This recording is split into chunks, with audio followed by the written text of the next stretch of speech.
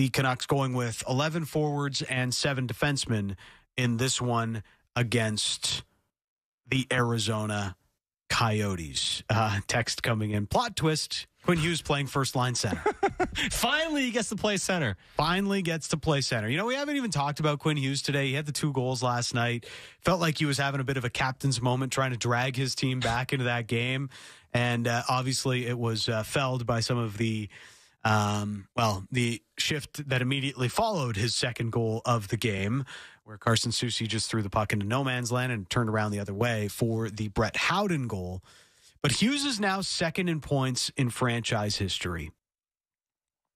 I know we talked about how good Hughes is yesterday on Canucks Central, which you can go and find back on the podcast.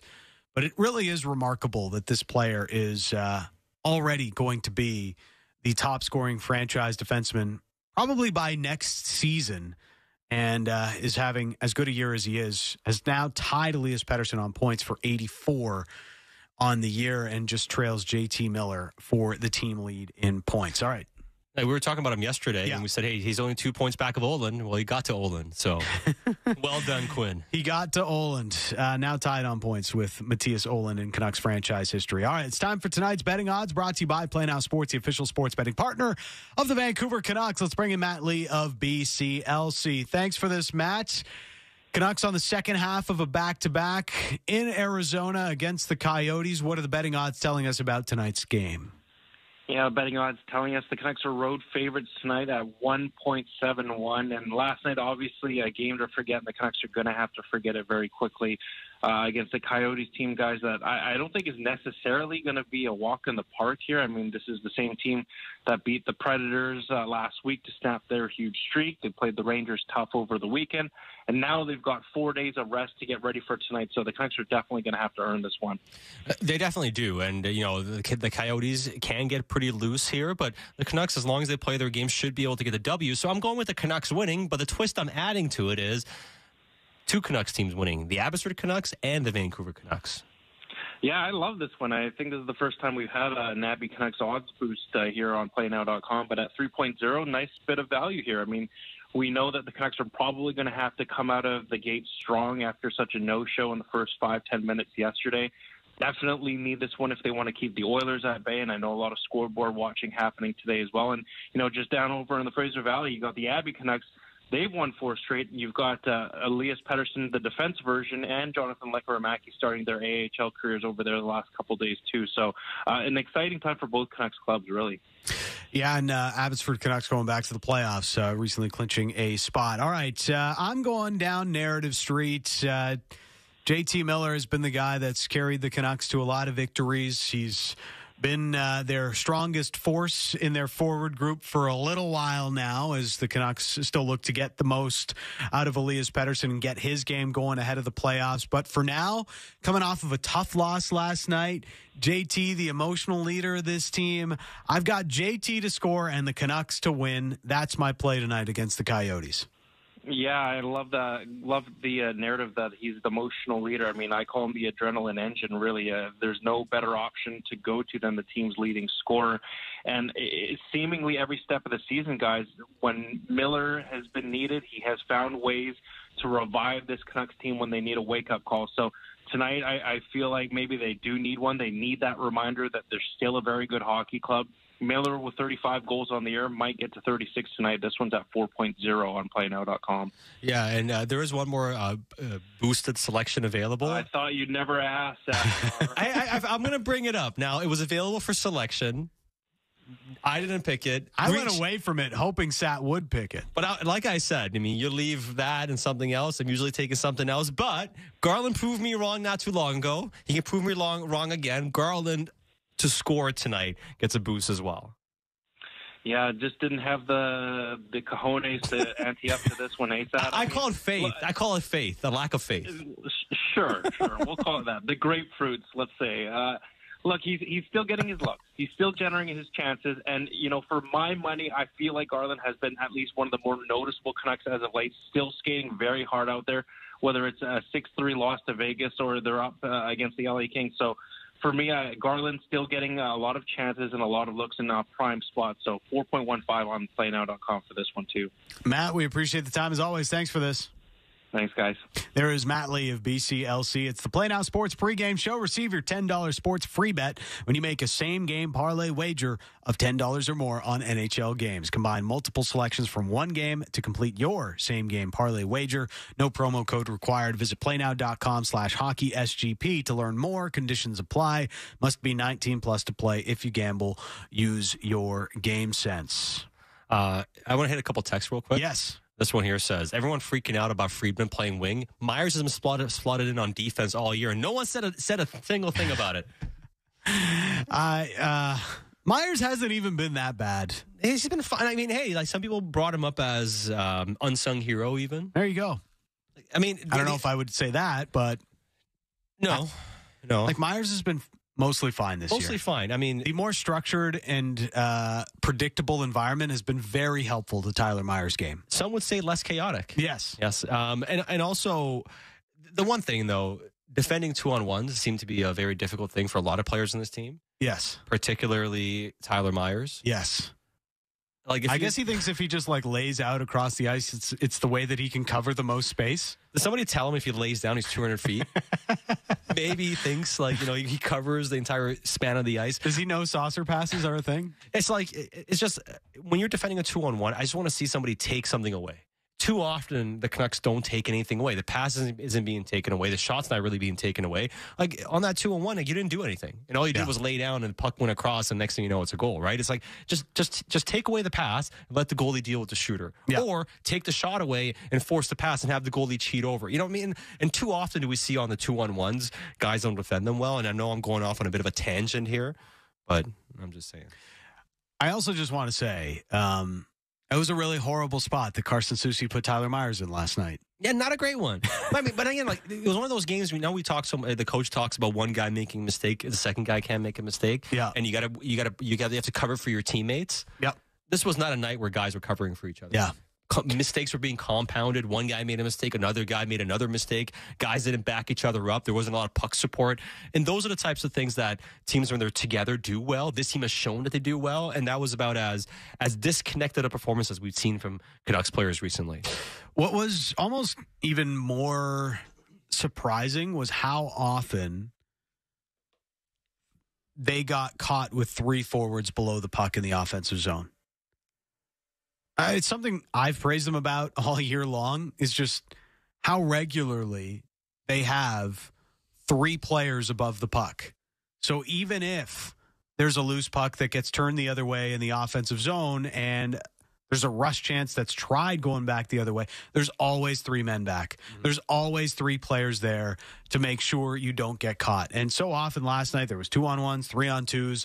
It was just over and over and over and over again that the Canucks were getting blitzed for odd man rushes going back the other way. It's not something that happened regularly. You saw it with Teddy Bluger on the ice. Like, Teddy Bluger's been one of the more reliable defensive players. How many bad penalties has Teddy Bluger taken at bad times the last Lately, 2 weeks? It's been rough. At the end of the second, too, he took that, the useless, the Canucks are kind of fighting back into the game. They're down 3 goals, have a couple of good shifts, and there you go, taking a bad penalty late in the period. Like, why? Yeah.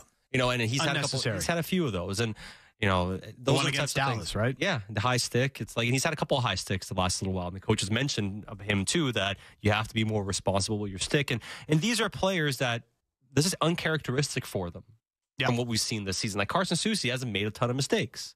It's different from what we've seen over the larger sample size of the total season. Yeah, 100%. That being said, kind of coming at a time where people are worried because the playoffs kind of start in a couple of weeks. That being said, it's more like 3 weeks, 2.5. Who's counting? Couple of texts. Whether Quinn wins the Norris or not, we are witnessing a true Norris winning season. Go Canucks, go. Now up to 15 goals, 69 assists, nice, and 84 points. Honestly, I always kind of wondered, is Quinn actually capable of getting more than, say, 10 goals in a season? Like, he's had 8 before, close to 9. He's been close, so I'm like, hey, he can get 10 goals at some point, but is he ever going to be a player that can consistently get you, say, 15 or so? I wasn't sure. Yeah. Like, he's proven he can do that, and so much so that, I don't think a 20-goal season at some point in his career is out of the equation. No, the way that he's played lately, and the volume of shots that this team and he takes from the point could lead him to having a bigger season. Does he need to work on his clapper a little bit? Maybe. But that quick wrister, quick snapshot is his bread and butter now. It is, and he does a really good job of getting it through. Yeah, and he does have a bit more velocity on his shot in general. Like, he's become a better shooter, and if he can finish this year with like 16, 17 even, then to me he has a chance to be a 20-goal scorer at some point. And whether he's going to do that consistently, even the best goal-scoring defensemen have a very hard time hitting 20 consistently. Yes. It's very difficult. Like, they'll usually be in the high teens maybe, or low teens even, but they're in the teens in terms of goal scoring, 13 and more, right? Can Quinn become that type of player? And at this stage, with what he's shown this season, I think he's very capable of it. Yeah, even Carlson through his peak did it a couple of times when he was with Ottawa, did it just the one time last year with San Jose. And he's a goal-scoring defenseman. Yeah, many regard him as, a generational offensive defenseman in NHL history. So, like, Cale Makar is different. He had the 28-goal season. He has 19 this year. Like, he's going to be one of those rare breeds that's going to have 20-plus consistently. But, I don't know if Quinn's going to be that. Yeah, but obviously a lot closer to the Carlson range, maybe. But he has definitely found a goal scoring gear that I didn't know, and yeah, absolutely. We talked about him wondering if he had it, and this year he has shown that. So the other thing I would say, are the Canucks relying too much on the point shot lately? Yeah, I'd say so. In the offensive end. There are a lot of shots. I mean, they're taking more shots. I mean, even last night, they took, 46 shot attempts, 5-on-5. They out attempted Vegas, obviously. But score effects, you're chasing the game. But they've had a hard time getting a lot of shots through. Yeah. The Canucks shot attempt numbers the last little bit have been decent. The shots they're getting on net have not been as good. And part of it is there's been a lot more of distance shooting happening, trying to get shots on goal that aren't kind of getting through. And that kind of goes back to getting inside a bit more, the coach talks about. Getting down low a bit more. We're not quite seeing that low to high play as often. Like, for instance, when Bluger and Garland, now we're seeing it a bit from Garland. He's made that play from behind the goal line. Yeah. The blind passes to Joshua, to Miller. We've seen it a bit here from him here and there. But consistently, that line was generating low to high plays all the time. And those are the types of things I want to see them do more of. Canucks and Coyotes. So the Canucks did throw a little bit of a curveball if you're just tuning in. 11 forwards and 7 defensemen for the Canucks tonight. Arshdeep Bains and Pius Suter are coming out of the lineup. Mark Friedman is coming into the lineup for the Vancouver Canucks. So he is expected to play, as is Nils Åman. And a little bit of a different look from the Canucks, going with 11 forwards and 7 defensemen. Elias Pettersson still playing with Nils Höglander and Brock Besser. JT Miller with Connor Garland and Dakota Joshua. It's a big one. Canucks needing this one as they try to close out the Pacific Division over these final 7 games. Need the dub tonight against Arizona. Coming up, the call from Randeep Janda and Brendan Batchelor. Canucks and Coyotes on the Sportsnet Radio Network.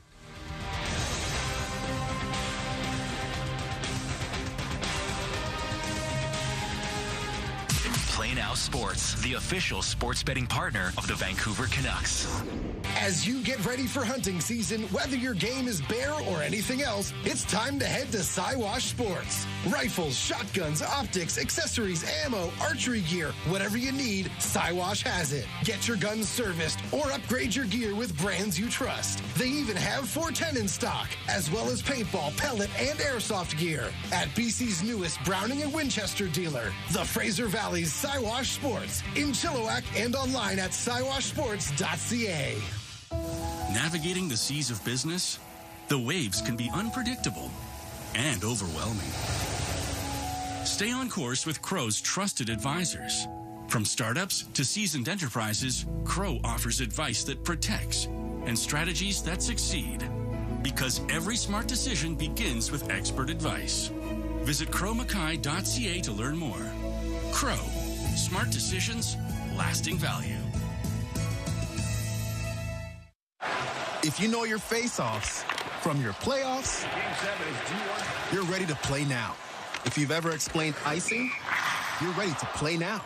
If you know what PPG stands for, hint, its power play goal. We're so ready for Play Now Sports, the official sports betting partner of the Vancouver Canucks. Get started with a $20 free bet at playnow.com/radio. Conditions apply. Know your limit, play within. Must be 19 plus. There's a growing need for mental health support on the job site. BCCSA has launched a program that provides resources to increase awareness of mental health and its potential incidence and impact in the workplace. Learn how to recognize a possible mental health issue and how to access resources that can make all the difference for you or a workmate. Managing Minds at Work is an online, on-demand course followed by an in-person workshop. Start online today. Sign up now at bccsa.ca. Play Now Sports, the official sports betting partner of the Vancouver Canucks.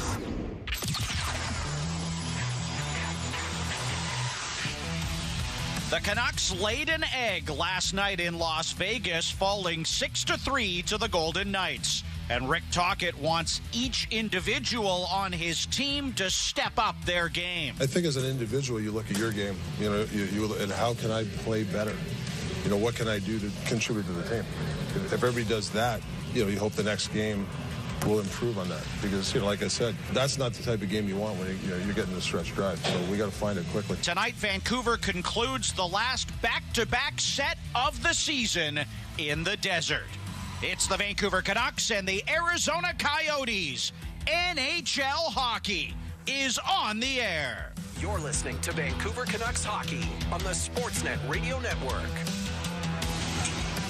Brendan Batchelor and Randy Jando with you tonight. Thanks for joining us again as we continue to get you set for the Vancouver Canucks and the Arizona Coyotes. Tonight, the second of three meetings in the season series between these two clubs. The Canucks picked up a win in the first matchup, and the final matchup will be a week from tonight in Vancouver. But for this one this evening, Randy, let's take a look at the keys to the game, brought to you by Yellow Cab Vancouver, your go-to for a safe and affordable ride anytime. Download the app and book your ride.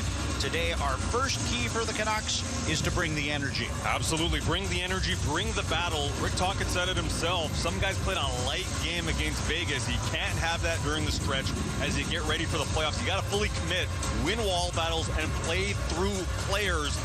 Make sure you focus on those details. If you do that, this team has a chance for success, but you got to make sure that you bring that battle level. Our second key is composure. The Canucks got behind early last night, couldn't get back into the game, and on two different occasions, they gave up a goal less than 30 seconds after they had scored one themselves. And nobody's going to play a mistake-free hockey game. That happens, but do you compound mistakes? Do you make multiple mistakes on the same play? You have to avoid that. Other teams are going to bring their best effort. You have to make sure that you don't buckle under that pressure. Going down 4-1 in the first period, you can't win hockey games that way, so you got to stay composed. Tonight's betting odds are brought to you by Play Now Sports, the official sports betting partner of the Vancouver Canucks. The Canucks are the road favorites tonight, so a $10 bet on the Canucks money line odds has a potential total payout of $17.14. The scratches tonight for Vancouver: Thatcher Demko and Elias Lindholm remain on the injured list. Pius Suter out of the lineup tonight. We don't have the details as to whether that is a healthy scratch or injury related, but he won't play tonight. Phil DiGiuseppe, Arshdeep Bains, and Noah Juleson are also out of the Vancouver lineup. For the Coyotes, Travis Boyd is out with a pectoral injury, while Barrett Hayton has a lower body injury. No healthy scratches for the Coyotes. It's Artur Shilov's in goal for the Canucks. He made 20 saves in the 3-2 win over Anaheim on Sunday. At the other end of the ice, it's the former Kamloops Blazer Connor Ingram, who struggled to get results of late. Just 3 wins in his last 15 games with an .886 save percentage in that stretch. The starting lineup is presented by Angry Otter Liquor. Get your mitts on your game day favorites at Angry Otter Liquor. The Coyotes will start with the defensive pairing of J.J. Moser and Sean Dursey. Up front, Lawson Krause begins the game on left wing with Logan Cooley down the middle. And Dylan Gunther on the right side. For the Canucks, Quinn Hughes starts at left defense with Philip Hronek to his right. The forward line is Niels Höglander, Elias Pettersson, and Brock Besser. Mark Friedman draws back into the Vancouver lineup as a 7th defenseman. He'll play his first game since March 3rd against the Ducks. And we'll have the opening face-off next on Alpine Credits Canucks Hockey on Sportsnet 650 and the Sportsnet Radio Network. If you know your face-offs from your playoffs, you're ready to play now. If you've ever explained icing, you're ready to play now. If you know what PPG stands for, hint, it's power play goal. You're so ready for Play Now Sports, the official sports betting partner of the Vancouver Canucks. Get started with a $20 free bet at playnow.com/radio. Conditions apply. Know your limit, play within. Must be 19 plus. In a world where business knows no borders, Crow provides global reach on a personal scale. Spanning more than 145 countries, Crow's trusted advisors have the knowledge and expertise to add value to your business. From traditional accounting services to business consulting, Crow creates solutions tailored to your unique needs. Let Crow's expertise elevate your business. Visit crowmackay.ca to learn more. Crow. Smart decisions, lasting value. Waypoint Insurance has been here for over 150 years, seeking and sourcing ways to fill your home with safety, comfort, and peace of mind. They travel the same roads, trek the same trails, and make their way through life's adventures, setting their sights on a life worth living. Because this is Waypoint's home, their playground, their livelihood. So go explore. From business to home to auto to personal insurance, Waypoint has your back. Waypoint Insurance. Together, protecting what you love. Visit waypoint.ca. How many emails, text messages, notifications for calendar reminders of meetings you don't want to go to are all waiting for you to deal with right now? Well, your legendary escape from it all awaits. The number 5 orange is open right now. That's a meeting invite worth accepting. Pre-game, post-game, even during the game. The number 5 orange. Hughes cuts in front again, doing laps in the San Jose zone. Quinn Hughes shoots, he scores! And that goal was all Quinn Hughes. Hey, Vancouver. Rogers wants you to stay connected to your Vancouver Canucks. The Canucks are off and running. Well, what a heads-up play here by Quinn Hughes. Catch every goal on Canada's largest and most reliable 5G network with Rogers 5G mobile plans. To learn more, visit rogers.com/5G. That's rogers.com/5G. Breaking story from Alpine News Network. Sandra and Kabir are celebrating 50 years of marriage by turning their boring bedroom into a spicy one. Oh my. Alpine Credit sent a super strength hero to help with a home renovation loan. New floors, windows, a heart-shaped button that plays this tune. Okay, I think that's quite enough. Own your home? Need a loan? Alpine Credits can help. Alpine Credits, where homeowners get approved. Hey, this is Brock Besser. He scores with 1 second left in the period. And you're on the home of the Canucks, Sportsnet Radio Network.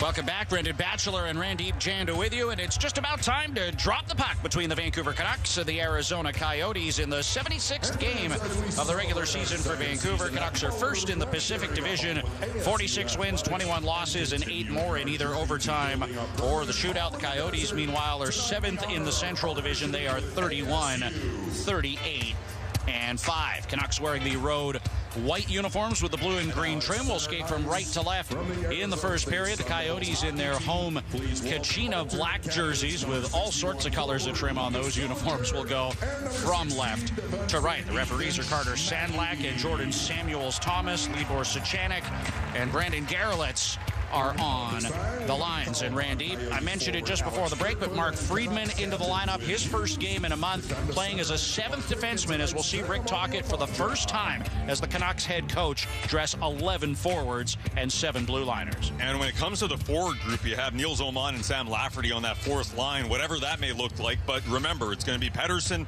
Miller, Bluger down the middle of the ice, which they'll get rotations probably playing with that 4th line. The thing I'll be watching for, Batch, is how much is that 4th line even playing? In the playoffs, generally, if you go 11-7, those guys don't get much ice time. It's probably around that 7, 8, 9-minute range. What happens tonight now that you've gone 11-7? The other thing it does give you the opportunity to do is to get your top players out there in a mismatch. If you can sneak a Pettersson or a Miller out there with those 4th line guys, you're on the road, so you don't have last change. It's a chance to kind of turn the momentum back in your favor. and it might speak to how Rick Tocchet thought some of his depth lines were outplayed last night in Vegas. Absolutely, and that's why Archie Vance is not in the lineup. That's why even Pius Suter, a guy that's played in the top six, did not have much of an impact in that game against Vegas. One shot on goal. You need more from that player as well. So this is going to be a great opportunity for Pettersson to get moving. Also, JT Miller and Teddy Bluger having a chance to play with maybe a couple of different wingers to see what they can do.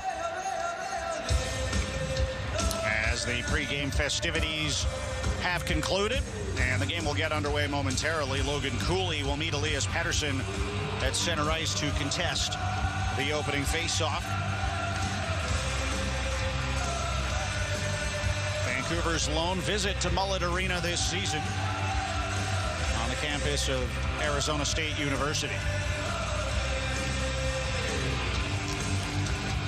And Logan Cooley wins the opening faceoff. Played to center by J.J. Moser, but it's found by Pettersson. He gains the Arizona line. Tried to play it deep, but it goes as far as Sean Jersey. Cleared to the line, not out. Held in by Besser for Pettersson to the slot, right to the goal. Hoglander tipped it wide at the top of the crease. Strong start from the Canucks inside the first 20 seconds. As Logan Cooley banks it to his own blue line near side. Drops it back to Moser in his own zone. Now for Jersey. Right wing to center for Cooley. Rink wide to Lawson Krause. Into the Vancouver zone. Driving wide on Hronek, who forces him to the end boards. Hughes gets the puck behind his own net, and he'll skate it to center with speed. Left wing for Pettersson to the Coyote blue line. Leaves on the near boards for Hoglander. Puck bouncing. He can't settle it. And the Coyotes regain possession as Lawson Krause holds it in his own zone and drops it back behind his own net for Michael Kesselring. And the Pettersson line heading over to the bench. A good start there as they were very compact and battling hard in the middle of the ice to win pucks in the offensive zone. Created a good chance. Connor Garland with speed to the Coyote line. Right wing. Danced into the corner but lost the puck. And it's found on the near side by Kesselring, who lifts it back to the Vancouver blue line. Myers with a pass up the right side. Puck is tipped in deep by Miller. Joshua on the forecheck. Laid a hit down low. Kesselring gets it up the far boards. Nick Bjugstad after the puck. Tied up by Ian Cole, who pinched down the wall. He couldn't clear, but the Canucks will change, and Valimaki will control behind his own net and set up the breakout. Juuso Valimaki and Matthias Michelli at his own line. Shadowed by Teddy Bluger back into his own zone. Left it for Valimaki, who flipped it high in the air to the Canuck blue line, and Zadorov's got it in his own zone. Try to pass ahead. That was blocked back deep by Jack McBain. Now Ian Cole can't clear on the far side. Coyotes hold the puck in. It rolls to the right point. Josh Brown with a long wrist shot. Missed past the glove side of Shilovs, who fell in the crease. Might have been contacted. Now a centering pass for McBain, right circle. He wasn't able to settle it, and Podkolzin brings it to center for the Canucks. Left wing to the red line. He'll float it into the right corner in the Coyote end. Brown back to the puck. Pressured by Mikheyev. Turned it over to Oman. Mikheyev's got it right corner. Left point, Carson Soucy. Long wrist shot. Missed past the glove side of Connor Ingram. And Mikheyev at the right point dumps it back in. Oman on the inboards. Pinned to the wall by the former Canuck, Travis Dermott. McBain in to help out. Able to get it free near corner. Big collision as Josh Brown takes down Sam Lafferty in the inboards. The Coyotes get it to center. But Dakota Joshua knocks the puck down, and Lafferty dumps it back in. So early on, we're seeing Dakota Joshua get the double shift assignment on the fourth line with only 11 Canuck forwards dressed for this one. Mark Friedman back in his own zone, leaves behind the net for Quinn Hughes. Hughes sweeps it up the near boards. Joshua can't clear the zone. Reverses to Hughes deep in his own end. Chased to the end wall by a forechecking Michael Carcone, but Hughes escapes to the red line. Banks it into the Coyotes zone. Goes after Moser on the forecheck. Can't find the puck. And it's lifted back to center by Alex Kerfoot. Just over 3 minutes gone first period. No score. The Canucks and the Coyotes. Here's Besser to the Arizona line. Drives into the right corner. Rims it behind the net. Hoglander laid a hit on Jersey. Knocked him to the ice, and Besser gets it back top of the right circle. Behind the net for Hoglander. Stick handling below the goal line. Niels Hoglander trying to pass it on the slide. Intended for Besser, but intercepted by Gunther, and the Coyotes cut back to the Vancouver line. Logan Cooley on the left wing tried to make a move, was stripped of the puck by Hughes, and he'll get it back from Hronek behind his own net. And a good job by Philip Hronek to track back. Arizona's a fast team, and they can get up ice real quick, but the Canucks defenseman locks it down. Garland driving left wing into the Coyotes zone, leaves near circle for Joshua. Behind the net to Garland. Out of the left corner, feeds the line. Zadorov one time, snapshot, stopped by Ingram. with Miller screening at the top of the crease. 3:57 gone in the first. No score, the Canucks and the Coyotes. Plenty of continuous action there as the Vancouver Canucks giving us plenty of different looks. And Mark Friedman playing his first game since March 3rd. That was against Anaheim on the Canucks' last road trip, where he had one shot on goal, played 12 minutes and 54 seconds. So getting a chance to play as the seventh defenseman on that last shift was next to Quinn Hughes, but I'm sure he's going to have a few different partners tonight. As will all the defensemen potentially, with 7 of them in the lineup. Friedman playing his 22nd NHL game of the season. He did have a short 4-game conditioning stint with the Abbotsford Canucks, in which he put up 4 points. Zadorov at his own line. Gets it off the glass near side out to center. Michael Kessel rings back to it in his own zone for the Coyotes. Threw it to the far boards for Nick Bjugstad. Cleared it out to center, and Mikheyev ends up chopping it back deep into his own zone. Nikita Zadorov behind his own net. Try to pass to center. Out of the reach of Teddy Bluger. Icing against Vancouver. 4:38 gone in the first period. No score. The Canucks and the Coyotes. Jack 96.9 is playing whatever. Rock, pop, hip-hop, 80s, 90s. The greatest hits of all time. They've got it all. Just tell your smart speaker to play Jack 96.9. Arizona comes into this game scoring a lot of goals of late. Number of players really putting up the points and goals, but they're allowing a lot as well. Allowed 8 goals to the Rangers in their last game, and 5 of those goals in the third period. Coyotes 5-3 in their last 8 games, so playing some decent hockey. As Bluger wins the defensive zone face-off to Nikita Zadorov, rims it behind the net up the near side. Mikheyev tips it to center, and here's Podkolzin driving the Coyote line. Drop pass for Bluger. Now to Ian Cole up in the rush. Back to Bluger, bottom of the circle. To the line for Soucy. Long wrist shot, missed the net. Rebound near side. Bluger couldn't get to it, but now he lays out to clear it to Cole. Top of the right circle for Soucy. His shot was blocked. Soucy gets his own rebound, plays it to the right wing corner for Bluger. Bluger feeds the line to Ian Cole, who couldn't settle a bouncing puck. It rolled out to center, and he dumps it back in as Ingram leaves the blue paint and drops to Travis Dermott behind the goal. 2 very good looks for Carson Soucy. First missed the net, and then after that was blocked as he ended up taking a little too much time there. Coyotes go offside of the Vancouver blue line. 5:18 into the first period of a scoreless game between the Canucks and the Coyotes. Vancouver credited with 2 shots. Arizona has not been able to test Artur Shilovs as of yet. And at that whistle, Liam O'Brien having a conversation with Sam Lafferty. Liam O'Brien, not a point-per-game player in the NHL, but he is one against the Vancouver Canucks. He scored 5 points in 5 games against the Canucks. He does produce. He's a gritty player. Last time out, he had a fight against Nikita Zadorov against the Vancouver Canucks as well. He produces penalty minutes, too. Leads the league with 153 this year. So more likely than not, we'll see him go to the box at some point this evening. Lafferty able to clear a puck out of his own zone to center. It's knocked down and dumped back in by Alex Kerfoot. Shilovs out of the goal, leaves near corner for Zadorov. Passes to center for Niels Höglander. He'll gain the red line and dump it in. As Höglander and Pettersson are out there with Lafferty on this shift. And the Coyotes break back to center. Logan Cooley, right wing to the Vancouver line, dumps it near corner. His first 2 out of the forecheck. Forced behind the net by Hronek. Try to centering pass. It rolls to the line. Valimaki holds in. To the left circle for Dylan Gunther. Pushed to the boards by Pettersson.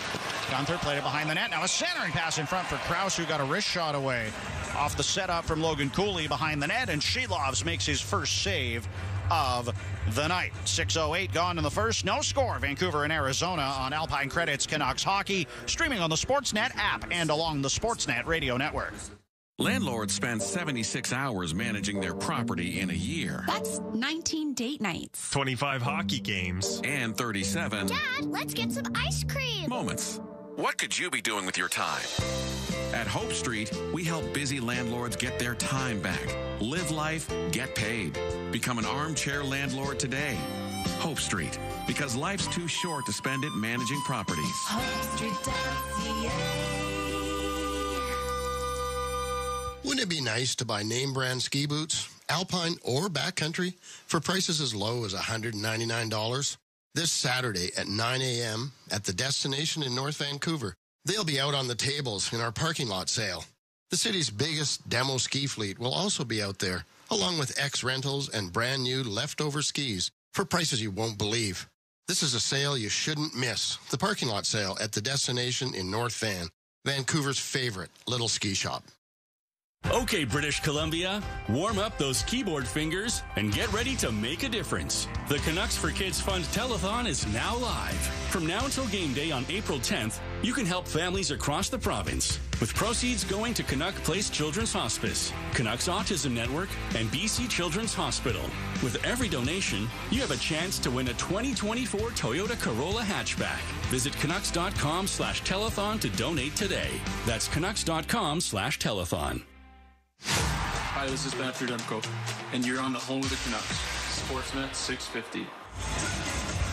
6:08 into the first period. There's no score between the Canucks and the Arizona Coyotes. Enjoy a good celly? You're ready to play now. Get your $20 free bet at playnow.com/radio. Must be 19 plus to play. Conditions apply.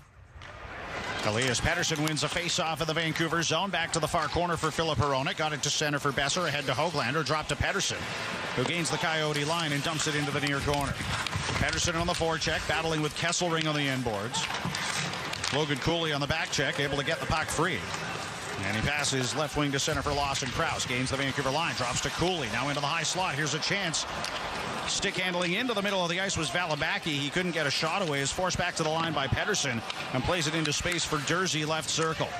Sean Durzi down the far boards. Into the left corner. Back to Dylan Guenther at the line. Right side, one-time drive. Wired wide of the net by Valimaki. And Hronek's after it on the far boards. Lawson Krause, left corner. Carries behind the Vancouver net, watched by Quinn Hughes. Passes near boards for Cooley. Settles the puck, try to make a move away from Pettersson. Lost it. It rolls to Krause behind the net.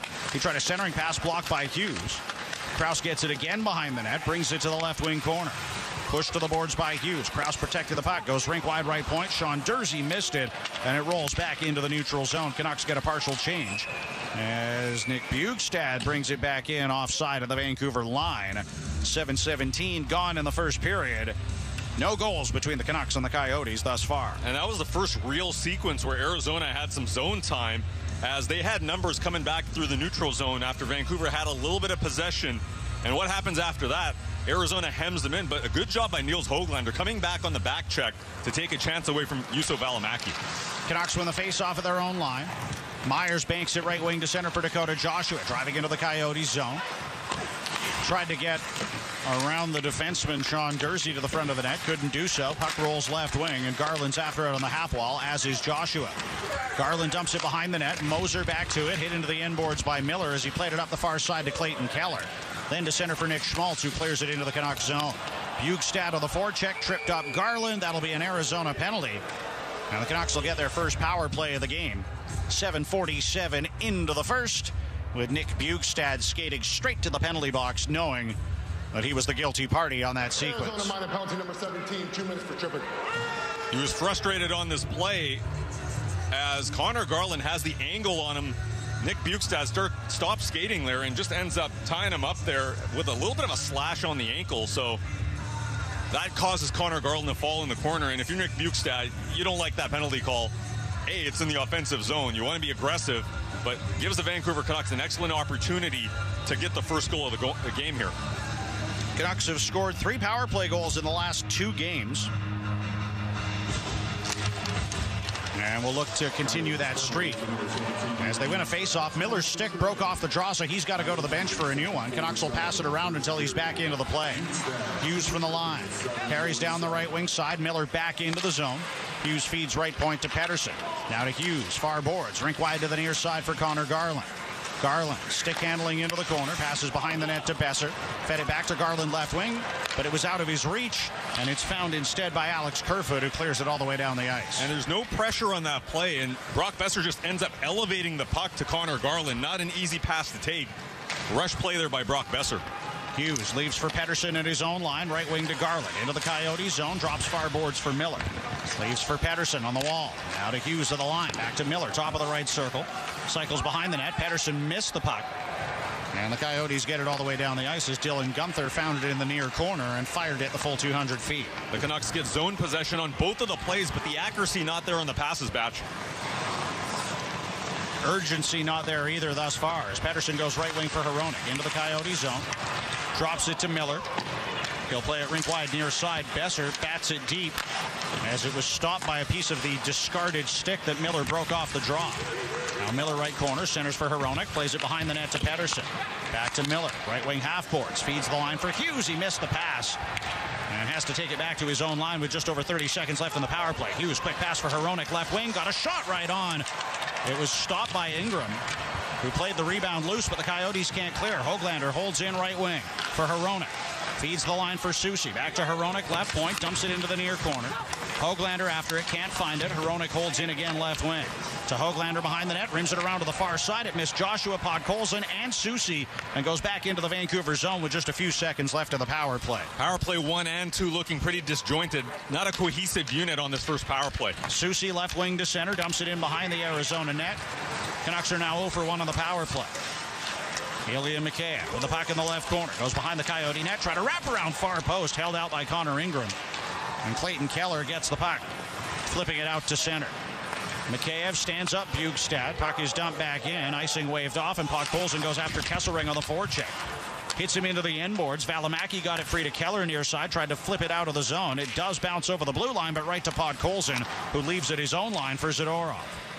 Now to Teddy Blueger. Back to Zadorov in his own zone. We've just passed the midway mark, first period. No score, Canucks and the Coyotes in the second of a 3-game road trip for Vancouver. Teddy Blueger dumps it onto the end boards, met by Garland right corner. Feeds the line for Ian Cole. Tees up a drive. It's ripped wide of the net. Past the stick side of Ingram. Now the Coyotes have numbers the other way. Michelli to the Vancouver line. Drops into the slot for McBain. Rolling puck. He can't settle it. Zadorov clears it to the near boards. Garland's after it, and he'll lift it high in the air to center on the backhand to relieve the pressure. An excellent job by Mark Friedman as well. He was coming back as the third player for the Canucks. Arizona had a 3-on-2, but gets in that lane and gets a stick in the way to just break up the play. It could have been a dangerous moment for Arizona. Sean Jersey behind his own net for the Coyotes. Banks it right wing to center. Liam O'Brien after it to the near board. Stripped to the puck by Podkolzin. He got it to Lafferty, and he leaves in his own zone for Tyler Myers. Myers near boards for Soucy. Threw it up the left wing. Neil Zoman gets it deep, but the Canucks are called offside of the Coyote blue line. 8:42 left in the first period. Still no score. Canucks and Coyotes on Alpine Credits Canucks Hockey on Sportsnet 650 and the Sportsnet Radio Network. You deserve paint that stands up to life for life. With Seco Clean Surface at 30% off until April 3rd, create something to be proud of and stay proud of. Find a retailer near you at seco.ca. Seco, see color. The following is a message from Canada Action. We don't have to choose between sustainability or the economy. In fact, we can do both by exporting our lower emission liquefied natural gas to the world. We can reduce emissions while creating good paying jobs at home for Indigenous and non-Indigenous communities alike. Demand is growing and the world is asking for our energy. It's time to step up. Learn more at bclnghelps.ca. This is a team of record breakers. And a 5th point for Quinn Hughes. Prolific playmakers. He shoots, he scores. Risk takers. What a pass, what a play. Stadium shakers. It's the 6th hat trick of his career. And legends in the making. This is your chance to make their story your story. Secure your Canucks season ticket memberships for next season, starting from just 10 payments of $239 at Canucks.com/membership. History is now. Claim your stake in it. What does David L. Young of Dexter Realty have in common with an elite goal scorer? He gets pucks into the nets with precision, and he'll bring you home. Vancouver's David L. Young of Dexter Realty. Here, there, everywhere. Homes by DavidLYoung.com. Hey, this is Kopitar, and you're on the home of the Canucks. Sportsnet 650. You're listening to Alpine Credits Canucks Hockey on Sportsnet 650 and the Sportsnet Radio Network. Own your home. Alpine Credits can get your loan approved. Alpine Credits homeowners get approved. Visit alpinecredits.ca.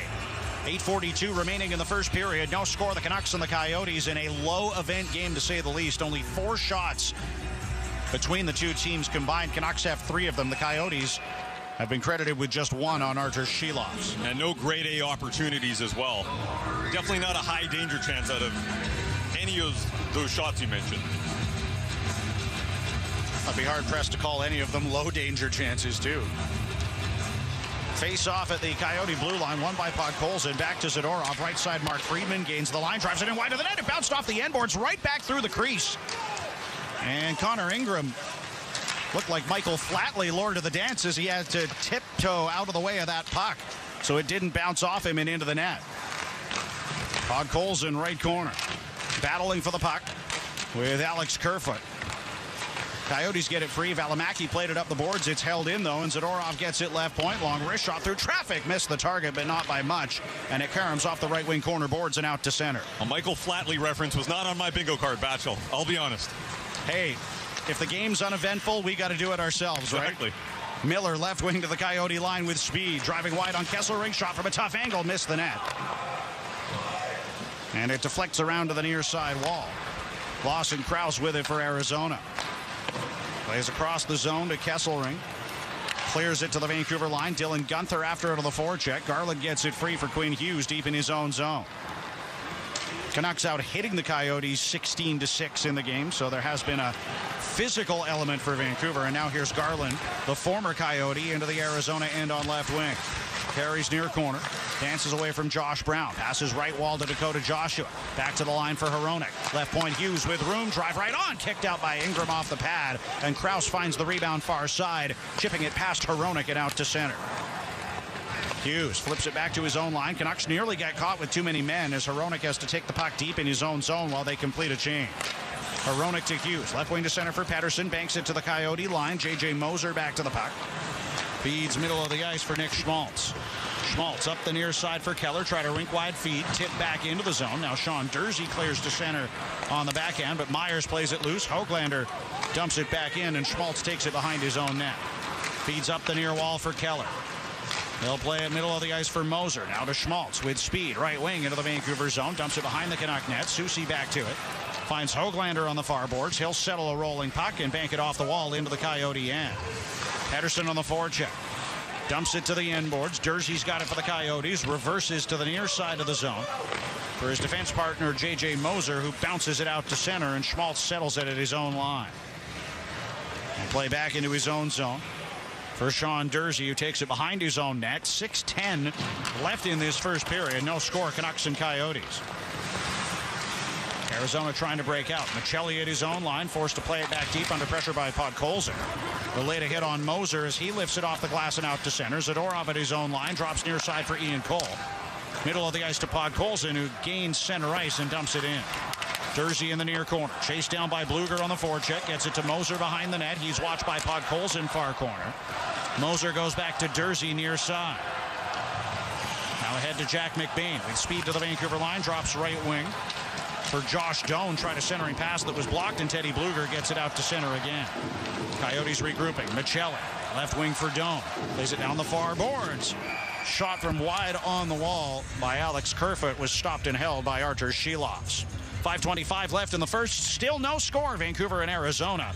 You're listening to Alpine Credits Canucks Hockey, streaming on the Sportsnet app and along the Sportsnet radio network.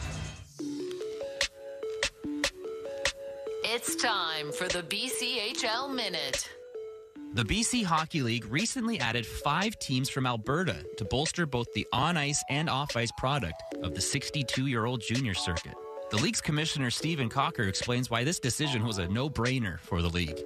It kind of continues the model of what the BCHL is about, and that's developing college hockey players. I mean, these 5 teams coming in are some of the top caliber teams from Alberta, very well established in their communities, and we see it as going to be an instant benefit to our league on and off the ice. These programs, like our existing 17 teams, attract some of the top future NCAA college hockey players, so we thought it's definitely a natural fit. The BCHL is modern hockey. If you know your face-offs from your playoffs, you're ready to play now. If you've ever explained icing, you're ready to play now. If you know what PPG stands for, hint, it's power play goal. You're so ready for Play Now Sports, the official sports betting partner of the Vancouver Canucks. Get started with a $20 free bet at playnow.com/radio. Conditions apply. Know your limit, play within. Must be 19 plus. This is Alpine Credits Canucks Hockey. Down the right wing, shoots and scores! A on the official home of the Canucks, Sportsnet 650 and the Sportsnet Radio Network. Don't miss out on the best show in town at a Vancouver Warriors lacrosse game. Lock in your seat at Rogers Arena for as little as $25 at tickets.vancouverwarriors.com and get your tickets for the Canucks online 50-50 draw. Go to canucks.com/5050 to enter. Ticket sales close on Monday night. Must be 19 plus and located in BC at the time of purchase to play. Know your limit. Play within it. Canucks win a face-off in their own zone, but JT Miller under pressure flips it all the way down the ice, and this will be icing against Vancouver.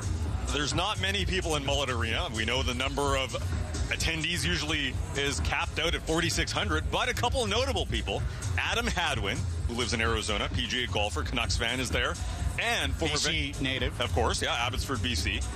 And Eddie Lack, former Vancouver Canuck, is there. He's a volunteer coach with Arizona State University. Of course, shares a home here with the Arizona Coyotes. And a realtor to the Stars down there as well, right, if I'm not mistaken. I think he's going to try to sell Murph a home while he's down there. Coyotes to center. Keller tips it into the Vancouver end. Hronek back to it behind the goal. Leaves near corner for Quinn Hughes, and he'll play it up the wall and out to center. Under 5 minutes left first period. No score, the Canucks and the Coyotes. Valimaki at his own line. Near side for Bukestad. Goes ahead to Michael Kesselring, who spins back into his own zone under the watchful eye of Sam Lafferty. Kesselring taking time behind his own goal gives us a chance to remind you that Satyar Shah and Vic Nazar are coming up with Canucks Central at the intermission. We'll go to the guys for their thoughts on what has been a barn burner of a first period as soon as the opening 20 minutes are over. This is like a Dean Malenko match. Not high event. Technical. Very technical. Shouts to anybody that gets that reference listening there as Pettersson plays a puck down with his hand rather than Niels Oman. Hand pass against the Canucks in the offensive zone. The faceoff will come back in neutral ice. 4:09 remaining first period. No score, Vancouver and Arizona, and an apt reference on WrestleMania week. That's right. And, okay, listen, last game it was 4-1 at this point, which is not great for the Canucks. So if you're Rick Tocchet, you're saying not much is going on. You've only allowed 2 shots. You've only allowed, it's a low-event game. As a coach, you'd prefer a low-event style of game rather than a high-event, which was last game. You just got to start creating some offense. Of course, it's a back-to-back game as well. So sometimes getting started can take a little bit of a while here. Notable game on the out-of-town scoreboard in the race for the Pacific Division crown being played tonight between the Dallas Stars and Edmonton Oilers, and the Stars lead 1-0 after 1. Radek Faksa with the lone goal of the game. So that's good news on the out-of-town scoreboard for Canuck fans right now as well, as a puck was flipped out of play on the far wall, and there'll be a face-off at center as a result. A couple of very good games tonight as well. Tampa Bay and Toronto earlier on, where Tampa Bay won, and Edmonton Dallas should be, even though they're winning 1-0 right now, we know the quick strike offense of Edmonton can change that real quick. And if you haven't heard, you're going to want to watch Sportsnet Central tonight for the highlights of the Rangers and the Devils. A very eventful hockey game between those two rivals out east. Ilya Mikheyev with a puck in his own zone. Flips it up the far side of the line, not out, held in. Long shot for the left point, was ripped wide of the net by Lawson Krause. Now J.J. Moser can't hold in left point. He's got to take it back to his own line. Holding onto the puck, feeds right wing for Dursey. Brought it into the Vancouver zone. Zadorov flipped it back to center. And Dursey goes middle of the ice for Krause. Spins back to his own line. And the Coyotes will regroup in their own zone. Now Dursey ahead for Josh Doan. Into the Vancouver end, right wing for Jack McBain. Pushed to the boards by Besser. Puck rolls to the near corner. Myers has it down low, protecting it on the backhand, and he'll flip it off the glass and down the ice, and it's icing against Vancouver, even though Höglander was chasing down Moser on the forecheck. 2:57 left in the first, no score. The Canucks and the Coyotes. And on the one side of things, you're right. Low event, haven't given up many chances, if any chances at all in this game, so that's a positive.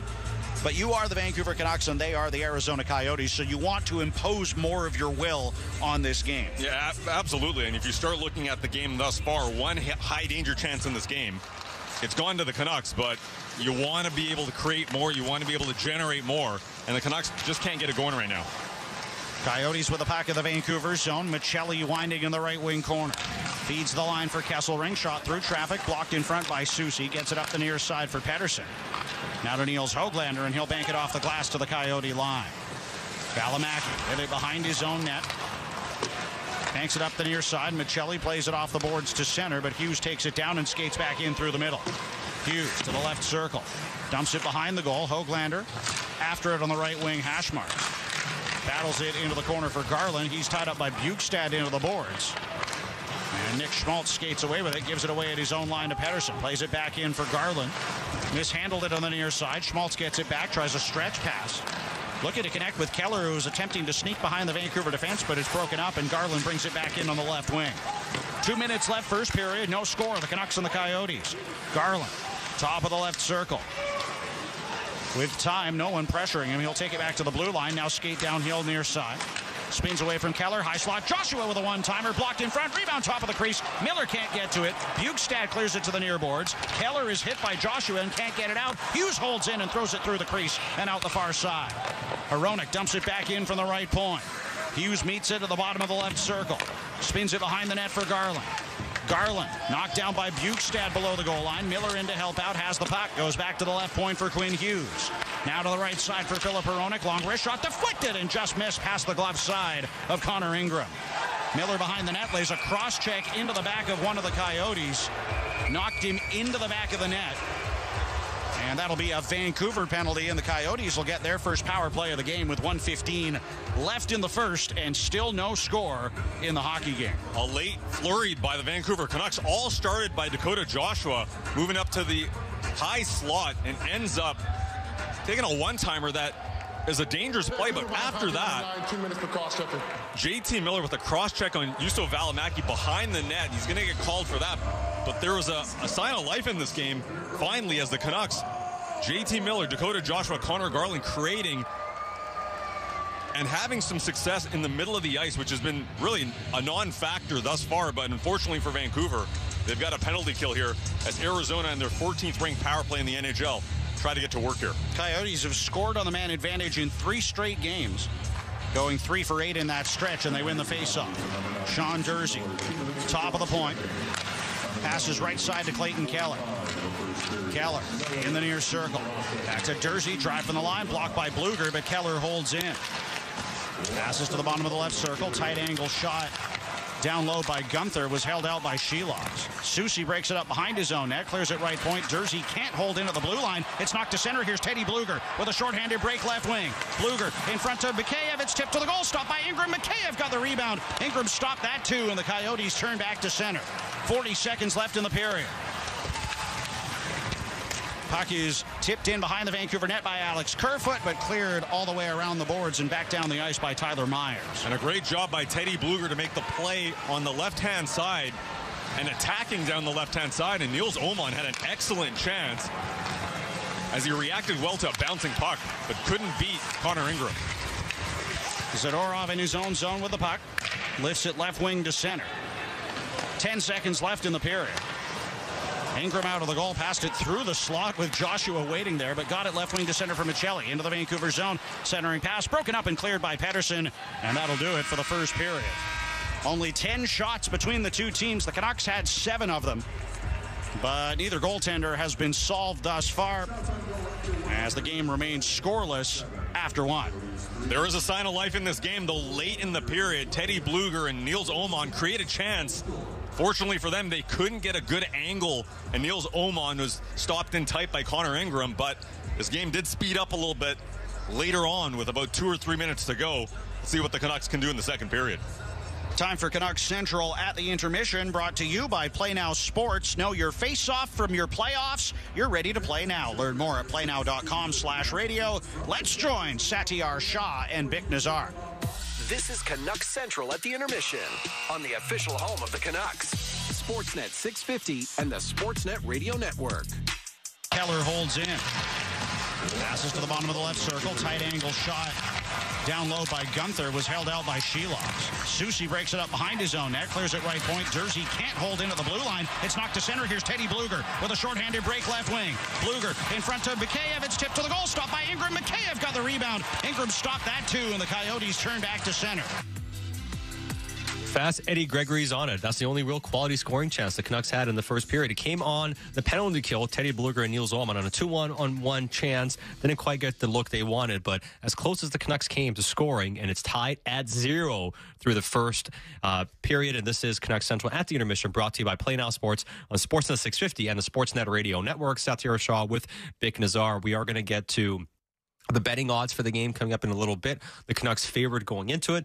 I would imagine they remain favored, despite the fact that it is scoreless through the first 20 minutes. Keep your thoughts coming in to our Dunbar Lumber text inbox, 650-650. We'll interact with you throughout this intermission. And given the fact that there wasn't a lot happening in the first period here, Vic, for the Vancouver Canucks, or even the Arizona Coyotes for that matter, how do we even grade that first period, considering what happened in Vegas last night for Vancouver? Yeah.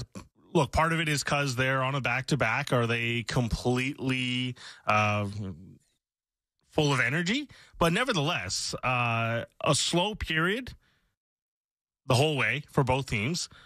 I'm okay with it to a certain degree because they are on the back-to-back, and it is playing to their identity, not really giving up anything. Nothing, yeah. I mean, there's, one chance midway through the period that Arizona had. Not much of a look anyways. But Shelley skated into the middle of the ice at one point, but he was on his backhand, and he kind of had to retreat anyways. By and large, pretty fine. And it's just the one play where Cole backhands it up the wall on the right side, doesn't get out, and leads to a play where Seelovs gets bumped into, and seam pass creates a dangerous moment that they can't even convert on. There's another pass later in the period that the Coyotes try in the offensive zone where they don't convert on. And for the most part, that, to me, is a fine road period for Vancouver, but you certainly want to see them get the first goal. The Canucks are firmly in control of this game. There's no doubt about it. The shots are 4-2, attempts 13-7 in favor of Vancouver. The Canucks are spending almost the majority of this game in the Arizona end, but like we mentioned, not a ton of quality scoring chances being generated. We mentioned on the penalty kill, that Bluger chance, you heard the call coming in.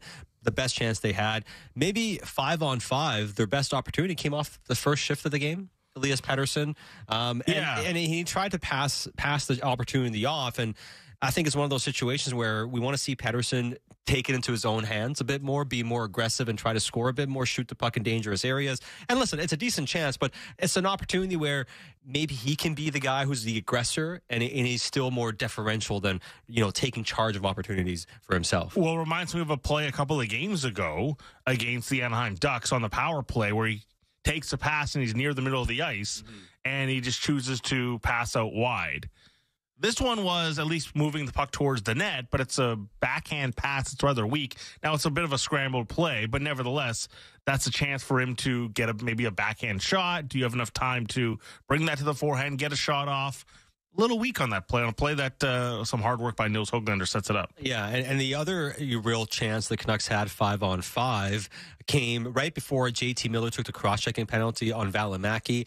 And there was Connor Garland really being the straw that stirs the drink on that shift, creating some space for himself along the half wall, getting the puck over to Dakota Joshua, got a good shot off, created rebound opportunity. Pretty basic stuff, but those are the two shifts offensively that stood out to me. The first one by Pettersson, and then Connor Garland right before the JT Miller penalty, and that line generating a bit of pressure. Well, for Garland, not forcing anything. Yeah. He wins the puck, or has the puck along the wall, and doesn't force anything, doesn't shoot it down low too early, looks for opportunities that might be there, and just waits and waits and waits, and no Coyote really put any pressure on him. Eventually, Dakota Joshua, good for him to find a little soft spot at the top of the zone, gets a one-timer off. And actually, what I really like with this Garland play, too, not passive, goes right into the slot after the pass and blows someone up. I didn't see who it was. Bad camera angle and all in Arizona. We'll get to that in a couple minutes.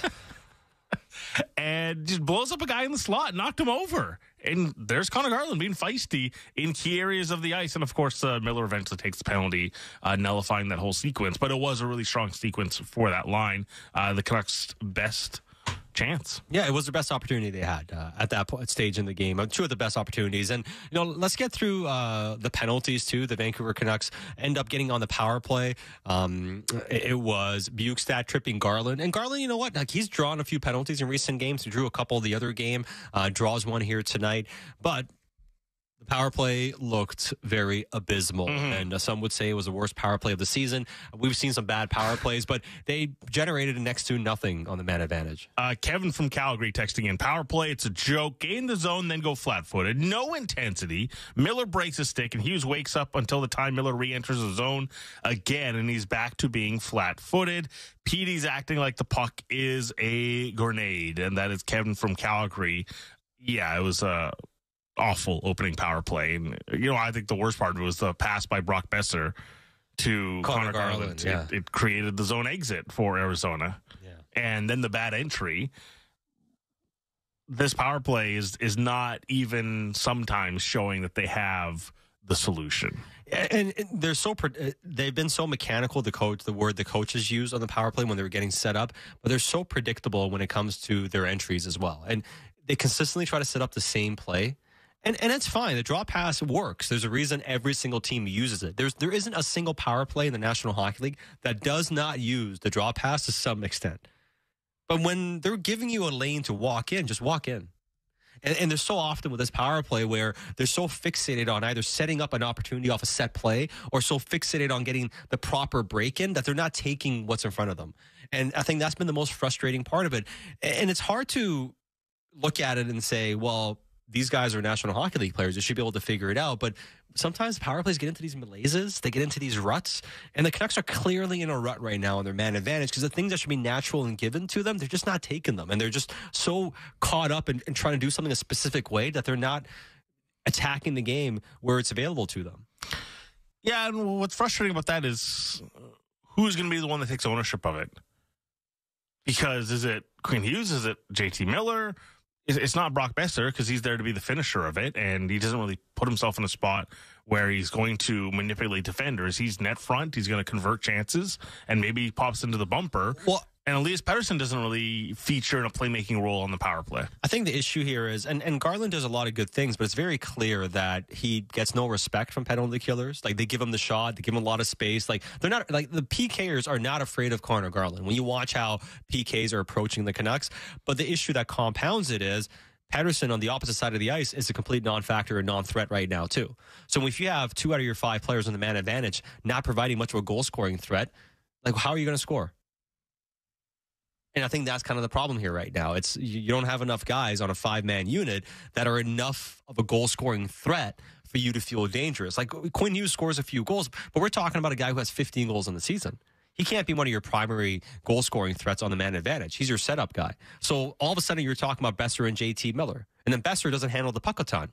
So it becomes JT Miller's more of a playmaker.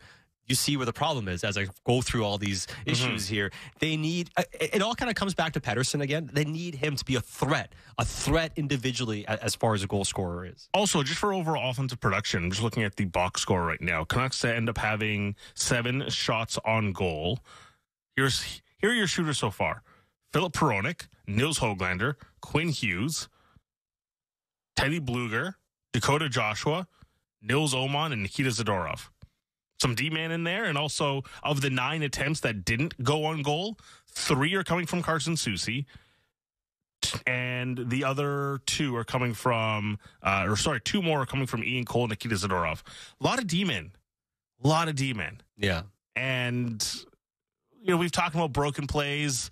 Is it best to just play the game and create broken plays out of it, or are you playing for broken plays? Well, now it seems like they're playing for broken plays. That's why, I have my frustrations at times of doing that. I understand the numbers, I understand the value in it, I understand that's what they're trying to do, but in a night like tonight where you can see that there might be some space, you can try to create a little bit more. It feels like relegating to point shots. Yeah, but I also think part of it is how often are you seeing the players be able to cycle it down low and be able to create the low to high play? And part of that is you hear a coach talk a lot about we need guys to get inside more, guys to get deeper, the guys to battle a bit more. And we're not seeing that from the Canucks right now either. So I think it's a bit of a two-pronged issue here because if they were able to get deeper and create more of a forecheck and get those low high plays going, well, the defenders wouldn't be shooting the puck as much. If those plays aren't available to you and you keep getting the puck up to your point, the defensemen are going to shoot it. So I think I don't know if this is what they're trying to generate, but it's more about what they're settling for to me. Yeah, certainly. 650 into the Dunbar Lumber text message inbox. I'll get to the betting odds in just a moment here. Someone wanted to ask, though, Was that interference on the end? I imagine they're talking about the Bluger play. Yeah, it looked to me like he was interfered with. He was still able to make the play. He still made the play. But to me, like on a 2-on-1 where he's going with space, with speed, he was interfered with. To me, that should have been a penalty call. They didn't call it, obviously. And, the Canucks had a good opportunity. Olan wasn't able to convert on it. But, yeah, I thought that should have been interference, too, on that play. And a lot of commentary of this is what we thought Talk It Hockey would be like. Jay from North Delta, among others, texting that in. Talk It Hockey, maybe. Hey, look, you have an identity, and you're succeeding in it, lowering the events in this game. But we'll see if they can actually turn this into double W's. Yeah, I mean, I don't think, honestly, I don't think that this is Talk It Hockey, so to speak, because I bet you if you ask him, he's going to talk more about postgame when you guys get inside more.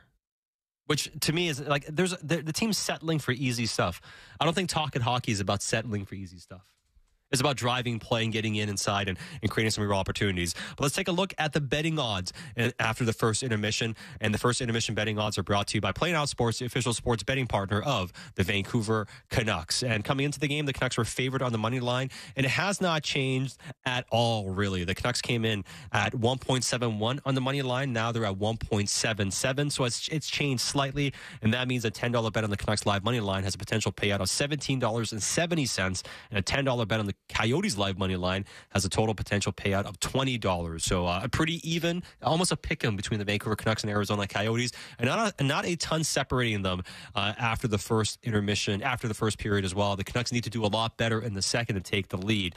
It's Satyar Shah with Bick Nazar. You've been listening to Canucks Central at the intermission, brought to you by Play Now Sports. You're ready to play now. Get a $20 free bet at playnow.com/radio. It must be 19 plus to play. Conditions apply. Now, before we hit the break real quick, Bick, what else are the people saying on the text inbox? Last thought from Karin in North Delta. Even though Podkolzin's only had a point since joining the lineup, it just looks like he's making better reads, playing more comfortably as he goes. Won't be the biggest point producer, but it's nice to see that confidence slowly progressing despite being on such a limited role. Yeah, we'll see if he finally gets his first goal, if the Canucks can break through on the Coyotes as well coming up in the second period. It's Sat and Bick. We'll be back during the second intermission. Batch and Randeep have your second period call coming up next on the home of your Canucks, Sportsnet 650 and the Sportsnet Radio Network. Your business is more than just numbers. It's years of hard work, dreams, and passion. But in the midst of the hustle, have you taken the time to understand its true worth? Crow's trusted advisors can help. With global expertise across a wide variety of industries, let Crow uncover the real value of your business. Redefine your company's success. Visit crowmackay.ca to learn more. Crow. Smart decisions, lasting value. In today's modern world, there are still a few time-honored traditions in one's life. Things that are a rite of passage. Your grandfather would have experienced this, and certainly your father was there. And now, it's your turn for a legendary time. Pre-game, post-game, even during the game. The number 5 Orange. You're at home here. Shop a top-of-the-line selection of ice-cold beer, incredible wine, and flavor-packed ciders. Plus, a power play of spirits for any level of team spirit. Angry Otter Liquor has 31 premium shopping locations across BC. Here for you all season long. And, of course, into the playoffs. Score big with Angry Otter Liquor and celebrate every win with the perfect drink. You don't have to be a member to shop with Angry Otter Liquor, but it pays to be one. Details at angryotterliquor.crs. Alpine News Network is here live with one of our superheroes. I just helped Tom with a business loan. He needed to soup up his mechanic shop. Not to brag, but I once modified a car to match my ultra speed. It went so fast, it broke the speed of sound. At least no one was inside. I hope no one was inside. I guess I'll just stick to approving business loans. Own your home? Need a loan? Alpine Credits can help. Alpine Credits, where homeowners get approved. Make Taco Tuesday twice as fast. Save over 25% on the KitchenAid 13-cup food processor. The Today Showstopper on April 7th at TSC.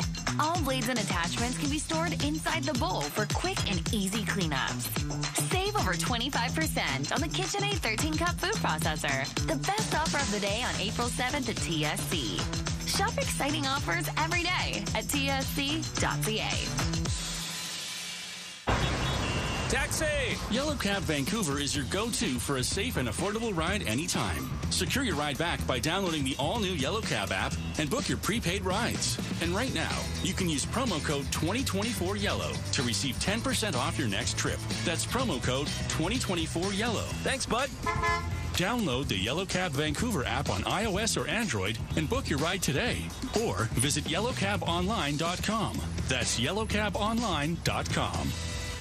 Waypoint Insurance has been here for over 150 years, seeking and sourcing ways to fill your home with safety, comfort, and peace of mind. They travel the same roads, trek the same trails, and make their way through life's adventures, setting their sights on a life worth living. Because this is Waypoint's home, their playground, their livelihood. So go explore. From business to home to auto to personal insurance, Waypoint has your back. Waypoint Insurance. Together, protecting what you love. Visit waypoint.ca. Tuesday. This is the $1 million season. Canada's Got Talent is back. With the biggest season yet, this year's winner will receive a life-changing $1 million. The largest prize in Canadian TV history. All thanks to Rogers. This is the biggest season on the biggest show in Got Talent history. Canada's Got Talent, the $1 million season. All new Tuesday, 8/7 Central on City TV or streaming on City TV Plus. Hey, this is Patrick Demko. Shishi with a one-timer. Good save by Demko down low. Rebound chance for Evander Kane. Demko stopped that too. And you're on the home of the Canucks, Sportsnet Radio Network. Welcome back. Brendan Batchelor and Randeep Janda with you. No score between the Canucks and the Coyotes after one, and we'll get to the second period momentarily. Thanks for joining us along the Sportsnet Radio Network tonight. Whether you're in Terrace, the Thompson Okanagan, or wherever you're tuning in, we appreciate you spending your evening with us. Let us know where you're listening from. You can reach me at Batch Hockey. He is at Randeep Janda. Our flagship station is at Sportsnet 650. You can find those handles on Instagram, TikTok, and the social media platform formerly known as Twitter. And Sadiq has already written in letting us know that he's listening to us while watching the game at Mullet Arena. One of the 4,600 people in attendance, so a lot of Canucks fans there. But also looking at the second period here, Batch. The Canucks had a good period defensively in that first period. They didn't give Arizona anything, nothing in front of the net, but offensively, you got to find ways to do two things. A, get to the front of the net, get to those high-danger areas, and B, when you get a chance to shoot at the net, you got to hit the net. There was 3 or 4 opportunities for Vancouver, but they missed the net. Coyotes still have time left on the power play here to begin the second period. Canucks in white going from left to right. The Coyotes in black skating from right to left, and Sean Dursey brings it to center. Coyotes dump it in behind the Vancouver net. Shilov's out of the goal. Played it far corner to Zadorov, and he's able to clear it the full 200 feet. 20 seconds left in the Coyote power play. Clayton Keller with the puck behind his own net. Skates to center. Drops it to his own line for Nick Schmaltz. Schmaltz left wing for Michelli. Across the Vancouver line. Poke check by Mikheyev. Puck rolls free to Dursey. Dumps it behind the net. Susie back to it on the inboards. Cleared it up the near side. They turn it over. Great chance for Keller. Right circle. Off a tremendous centering feed from Michelli. Keller was wide open but missed the net. Canucks are back to even strength, and they've got the puck back. That might be the first real grade A scoring chance for either team in this game as Vancouver ices the puck. 1 minute into the second period, the game remains scoreless.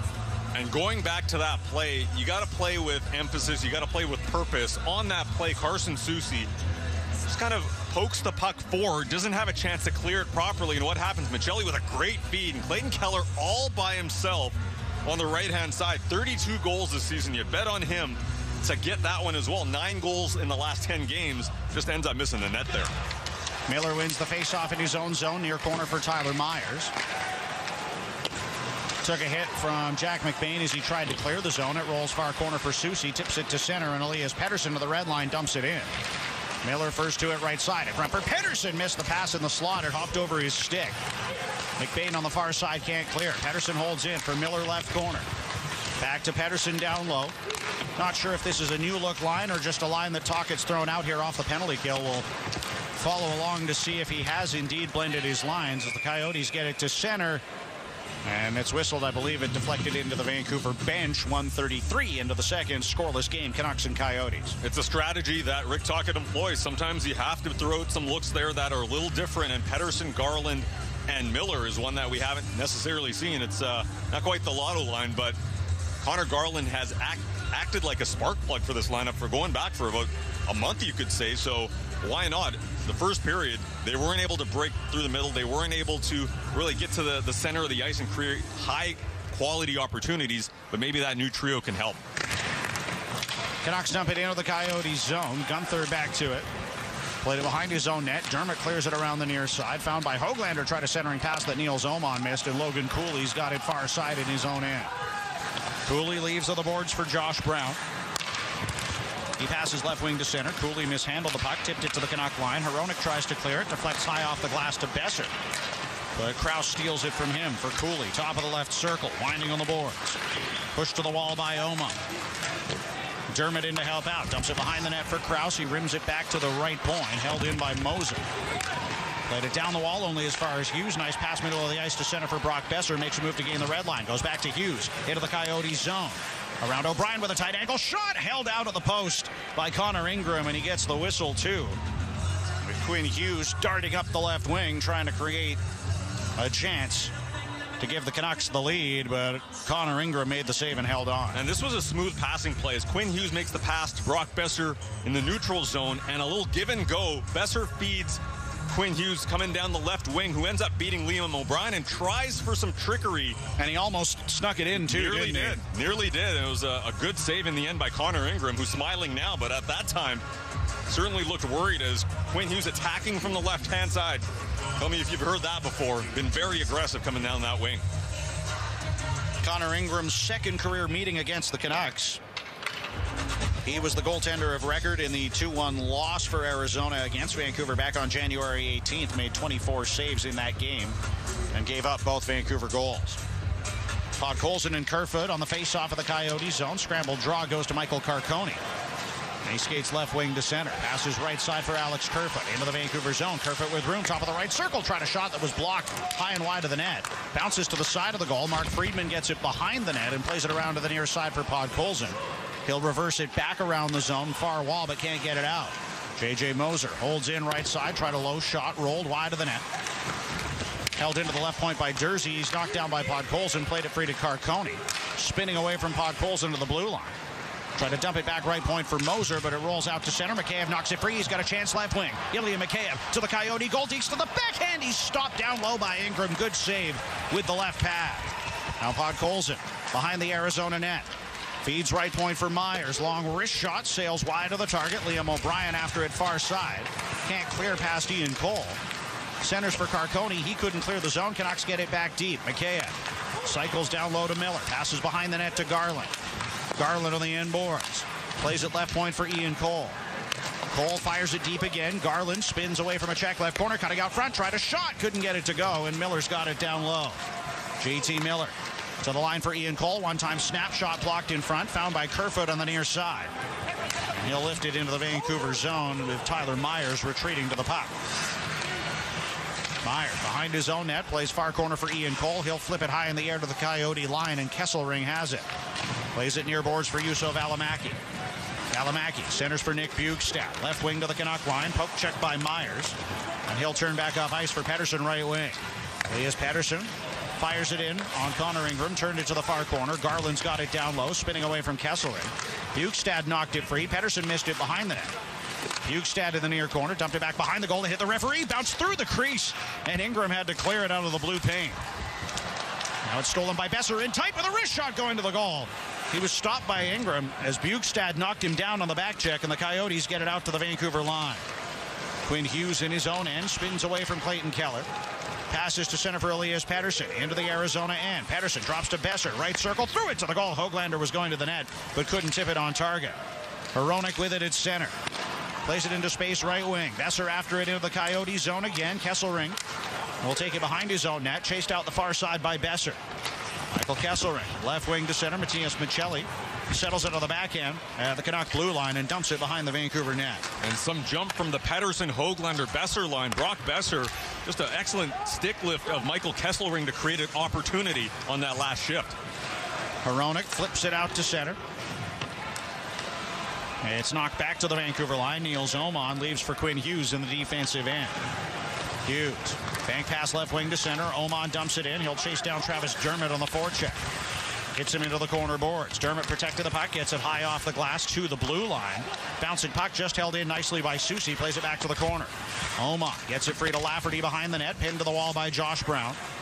Mikheyev in to help out. Gets it left wing. Back to the point for Soucy. Long-range wrist shot. Hit a skate in front of the net. Comes back to Soucy again. Doesn't have a lane. Passes left wing for Oma. Threw it to the goal from a tough angle. It sailed wide into the right corner. Friedman gets it deep for Mikheyev on the boards. Tied up by Dermott along the wall. The right wing hash marks. Lafferty able to get it free back to the line, but it got past Mark Friedman and out to center.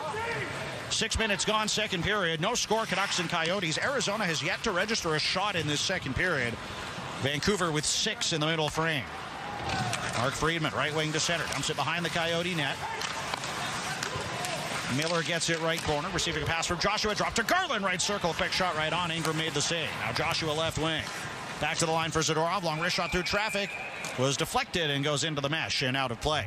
6:22 elapsed in the second period. Still no score. The Canucks and the Coyotes on Alpine Credits Canucks Hockey on Sportsnet 650 and the Sportsnet Radio Network.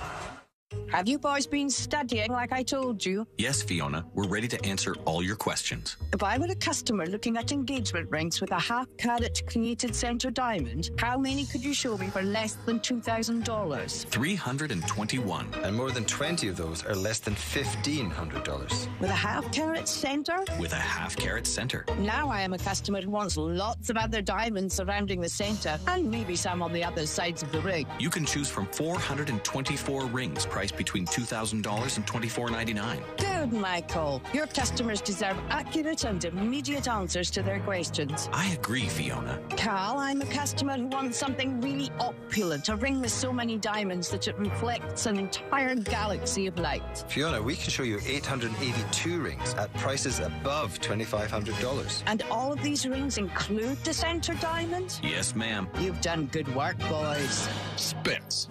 Located in Vancouver and Langley.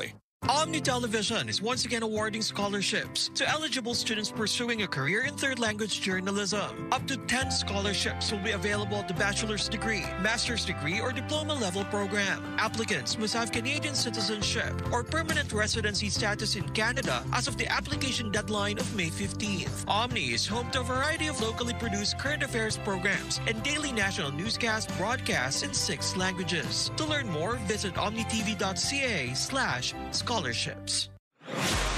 this is JT Miller, and you're on the home of the Canucks, Sportsnet 650. 6:22 elapsed in the second period. There's no score between the Vancouver Canucks and the Arizona Coyotes. Enjoy a good celly? You're ready to play now. Get your $20 free bet at playnow.com/radio. Must be 19 plus to play. Conditions apply. Canucks starting to generate some more chances. Good looks for Connor Garland and Brock Besser just before the break. Now they win a face-off of the Coyote zone. Shot by Myers. Rebound loose in the crease. Podkolzin trying to dig it home. It's still loose. Underneath his skates, he can't get his stick on it, and now Lawson Krause has it free and passes to center for Logan Cooley. Cooley, right wing to the Vancouver line. Stops top of the circle. Spins away from Mikheyev down the boards. Into the corner. Then goes back up the wall. To the line for Moser. Try to pass to the back door. Out of the reach of Dersey. He'll take it left wing at the hash marks. Back to the point for Dylan Gunther. Lost the puck to Podkolzin. But the whistle sounds as the Canucks touch the puck. It's because the Arizona net was off its moorings behind the play. And we'll have a face-off coming up. Teddy Bluger with the face-off win. Tyler Myers gets the puck on net. And then Vasily Podkolzin battling for the rebound. And Dylan Gunther, I thought, could have been called for holding or a bear hug. He was trying to put a sleeper hold in there. It was, yeah. It was a Dean Malenko special on that one. And Dylan Gunther should have got a penalty on that play, as there was a good battle, and Podkolzin has body position, just cannot get to the puck because Gunther's got him in a bear hug. We've had more Dean Malenko references than goals thus far in this game. Still no score, Canucks and Coyotes. I'll stop. Well, we got to diversify our wrestling references if we have them. It's been that type of game, Batch. It has, absolutely. Canucks out shooting the Coyotes 15-3. And Pettersson will take the draw opposite Schmaltz in his own zone. Schmaltz wins it back, but Höglander jumps forward off the faceoff, and here he goes, left wing to the Coyote line. Höglander pushed for the boards by Kesselring, dumped it behind the net. Valimaki tied up by Besser on the end boards. Höglander and Pettersson trying to dig it free. Pettersson gets it out front in the crease, trying to dig it home. Played it loose to Höglander, couldn't get a shot away. It's bouncing around in the slot in the Arizona end, and now Clayton Keller carries to center with speed. Keller to the Vancouver line. Right wing pass for Bjugstad, threw it to the goal. It was kicked out by Shilovs to the near board. Schmaltz feeds the line. Valimaki with a one-time drive. Shilovs makes the save and gets the whistle as Keller, Hronek, and Bjugstad get into it in front of the Vancouver net, and Quinn Hughes joins the shoving match as well.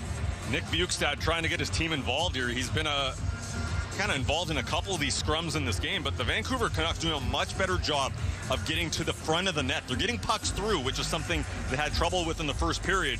But on top of that, when the rebound is there, they're attacking that zone. Elias Pettersson, Niels Höglander nearly find an opportunity to get a goal in front of Connor Ingram. Like the Vasily Podkolzin chance, couldn't quite get there, but they're at least teasing. And now shots on goal in this period, 8 for Vancouver. And Arizona has 2. They finally got a couple of shots in this period. Shilovs having a challenging evening, I'm sure. He's only faced 5 shots in this game. And it took nearly 8 minutes before he faced any in this second period. And those can be challenging games for goaltenders, especially a goaltender as inexperienced at the NHL level as Artur Shilovs, playing his 7th career game tonight. And that's the mental side. How do you remain focused when a lot of the puck is on the other side of the ice? And even when it is in your own zone, it's on the periphery. You're not really having a chance to be engaged and see any of the puck. Canucks clear the puck to center. Dermott at his own line goes near side for Matias Michelli. Backhand pass to Josh Doan. Left wing for Jack McBain. Near circle into the Vancouver zone. Makes a move into the slot. Trying to backhand shot blocked by Zadorov, who got down on one knee to get in front of that one. And Connor Garland tries to clear the zone. Held in by Doan on the right side. Garland strips him of the puck. And Zadorov gets it instead. Zadorov can't clear. Doan holds in again right side. Try to centering pass. Deflected away from McBain. And now Dakota Joshua on the 3rd attempt is able to clear it out to center ice. Sean Dursey with a stretch pass. Tipped into the Vancouver zone. Michelli goes near boards for Kerfoot. Now to the left corner for Liam O'Brien. Dumped it behind the Vancouver net, and Teddy Bluger has it for the Canucks. He's going to flip it high in the air to the red line. And Podkolzin chases it down at the Coyotes' blue line, but can't control. Now Moser missed a pass. Podkolzin holds in. Into the high slot for McCabe to the net. Side of the goal. Bluger fanned on a one-time tap-in chance. It hit the outside of the net. And then Connor Ingram covers up and gets the whistle. 8:32 into the second period. No score. Vancouver and Arizona, and Teddy Bluger cannot believe he couldn't cash in. He could not end up getting enough of that puck. It looked like it hit the heel of his stick, but Ilya Mikheyev and Vasily Podkolzin are having a very strong second period here. Mikheyev had an opportunity earlier on where he created a turnover at the defensive blue line, went back the other way to create a chance. And here, Vasily Podkolzin and Mikheyev on the forecheck create that turnover. And an excellent opportunity for Bluger.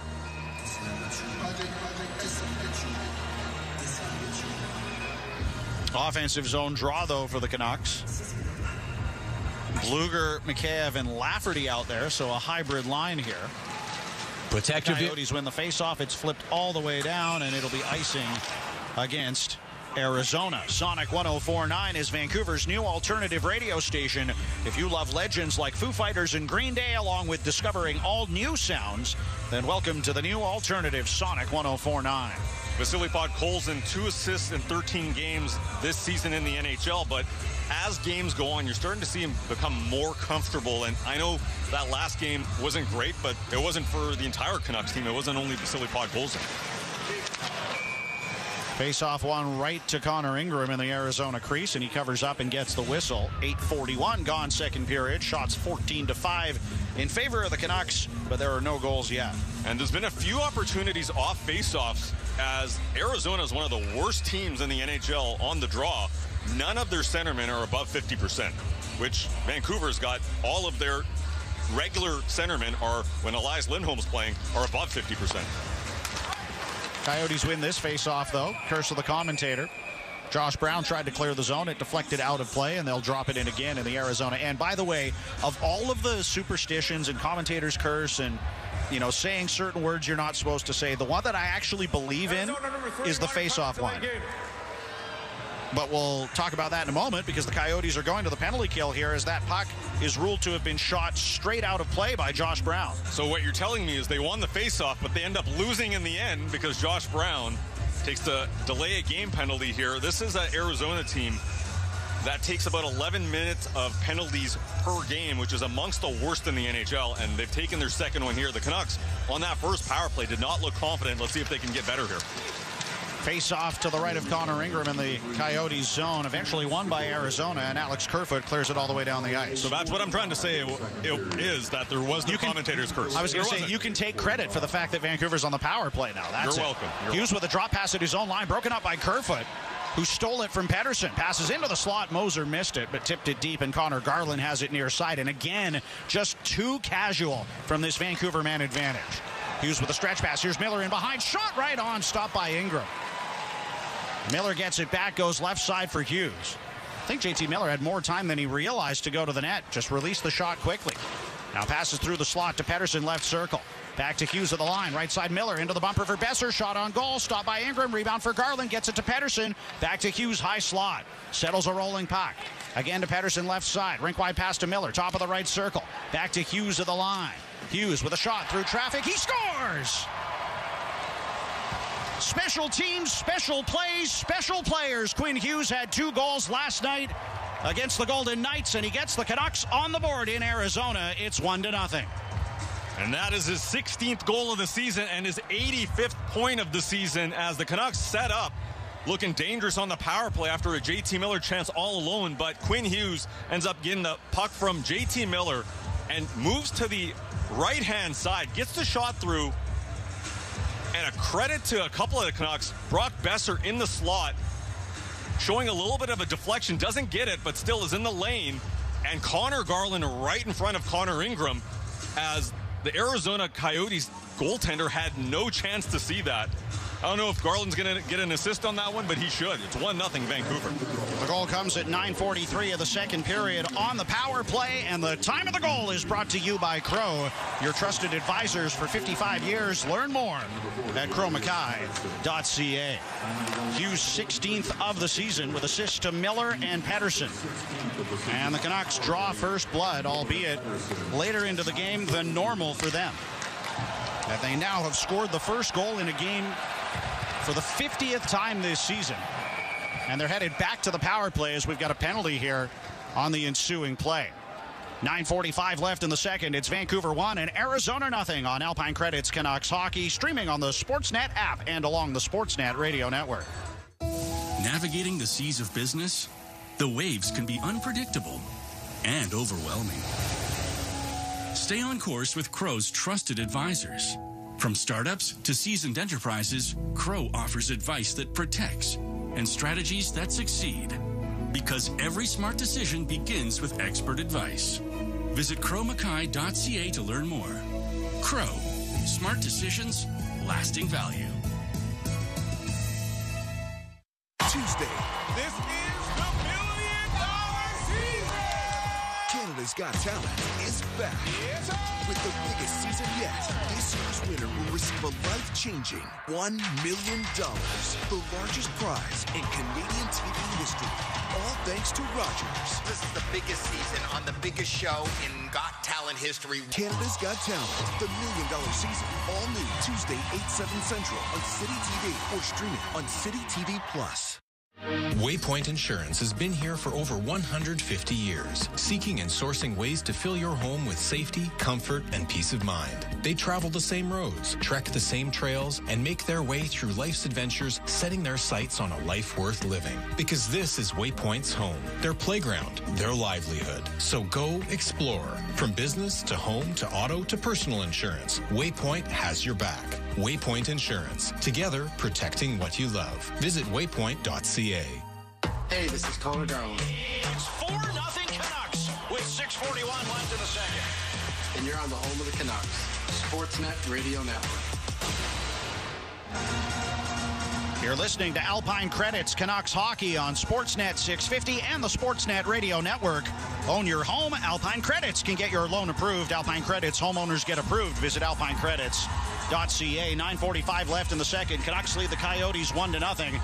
And they're headed to the power play again with Clayton Keller in the box for tripping. Canucks already 1 for 2 on the man advantage after the goal by Quinn Hughes moments ago, and they win the faceoff in the Coyotes zone. Connor Garland, top of the left circle with the puck, passes behind the net to Besser. Again to Garland, left corner. Now to Hughes at the line. Back to Garland, left circle. Down low to Besser. Scoop pass through the slot, missed Miller, and Hughes can't hold into the line. He's got to take it back to center. Hughes leaves at the red line for Garland.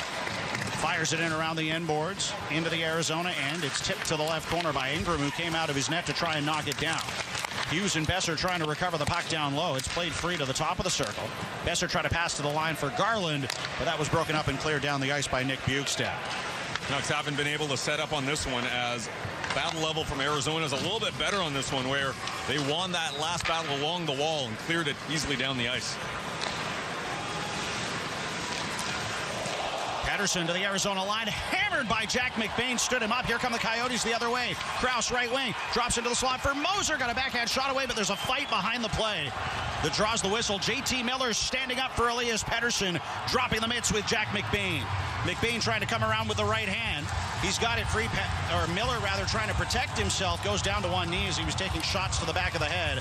The linesmen get in and separate. The Miller wanted to keep going, but that'll be the end of that scrap, as Elias Pettersson was crunched by Jack McBain in the open ice trying to enter the Arizona zone. It was good anticipation by McBain, who realized, all right, Pettersson's going to try to come up the middle, and Pettersson had his head up, saw McBain coming, but at that point, you've got the puck on your stick, and you see that train coming, you got to take that hit. JT Miller, as they were coming back up ice, Arizona had a great chance, but McBain and Miller got the gloves off and were ready to tussle there. And McBain's a big boy. He's not a player that is, shy to drop the gloves. Good on JT Miller for taking that fight. Elias Pettersson is smiling. He seems fine at the bench, but for team camaraderie, that's a good thing. I do wonder if JT's going to get the extra here, though. Miller also willing to drop the gloves with a severely swollen lower lip after he took a high stick in the loss in Vegas last night. But it doesn't look like there's any instigator. It was a clean hit by McBain, I should mention. Shoulder right into the chest, nothing wrong with it, but Miller wanting to stand up for his teammate Pettersson. And that's an element of the game you'd like to see from the perspective of a Canucks fan as you get closer to the playoffs, being willing to go to battle for each other. Absolutely, and no extra penalty on this play. JT Miller, 6'1", about 20 pounds, and McBain, who is 6'3", but weighs less than JT Miller, so pretty even fight when you look at the tail of the tape. Although McBain got some looks in and some overhand rights on Miller to take him down. I was going to say it was a pretty short fight, but I'll credit McBain with the scorecard victory. And now here's Hughes, left wing for Joshua into the Arizona zone. Second power play unit out there. Canucks still on the man advantage for another 40 seconds. This is actually a hybrid unit. Hughes and Hronek are out there together. Hronek goes left boards for Hughes. Carries into the far corner. Back to Hronek at the line. Philip Hronek to Quinn Hughes. Left wing with room. Wrist shot blocked in front. Gets it back. Throws it to the side of the goal. Loose at the net. Höglander trying to bank it off Ingram from below the goal line. Got two whacks at it. It ends up on top of the net. And the play is whistled down as a result, as Höglander just couldn't beat the Coyote goaltender. First from a tough angle and then twice from below the goal line. And it's still 1-0 Vancouver with 8:04 left in the second. You like the creativity from Nils Höglander. Behind the net, he's very comfortable, and we've seen him pull off a Michigan, other attempts at that play as well. But on that angle, it was a little difficult. I like the attempt, but Vasily Podkolzin was slamming his stick on the other side, wanted Höglander to reset it, or at least change up the angle on the right-hand side. Meanwhile, good news for the Canucks on the out-of-town scoreboard. Arizona Coyotes scored 4 goals in the last, the Dallas Stars scored 4 goals in the last 7 minutes of the second period and lead the Edmonton Oilers 5-0 through 40 minutes. So if the scores in both of these games hold, then Vancouver would be able to extend its lead atop the Pacific Division. But here come the Coyotes. Shelovs makes a save off a shot by Keller on the right wing. Hronek back to it near corner. Teams are back to even strength now. Canucks 1 for 3 on the power play tonight. Hronek in his own zone. Passes to center for Besser. He'll flip it in deep, and the Canucks can get a wholesale line change. Michael Kesselring with the puck behind his own net. Fires a pass right wing to center, tipped in deep. It rolls wide of the net, and it's ruled icing, actually, as it was deflected before it reached the red line. So the Canucks will have an offensive zone face-off. 7:10 left in the second period. Vancouver leads Arizona 1-0 on the goal by Quinn Hughes, his 16th of the year from JT Miller and Elias Pettersson. He's currently sitting in the penalty box, but JT Miller now has 42 primary assists after picking up the primary assist on Quinn Hughes' goal. Only Connor McDavid, Nikita Kucherov, and Nathan McKinnon have more primary assists this season. Elite company. Coyotes win the draw. Josh Doan gets it out to center, but it's knocked down by Ian Cole at the red line. Nice pass left wing for Niels Oman into the offensive end, and he dumps it behind the net. Lafferty on the forecheck, battling with Valimaki near corner. Bukestad back to help out below the goal line, tied up by Oman. Puck comes free to Kesselring behind the net, and he clears it off the far boards to the line, but Zadorov holds in and dumps it back to the end boards. Mikheyev on the forecheck, laid a hit down low on Valimaki. Puck rolls around to the near side. Ian Cole gets it down low to Mikheyev, trying to drive to the front of the net. Puck rolled off his stick right to Connor Ingram, who covers up and gets the whistle. 6:34 left in the second. Vancouver with a 1-0 lead on the Arizona Coyotes. And following up on that primary assist stat, the franchise record for the Vancouver Canucks batch is 46. So only 4 assists shy of that for JT Miller. He could break Henrik Sedin's record, which is, when you're talking about some of the best playmakers in Canucks history, number 33 is on the top of that list.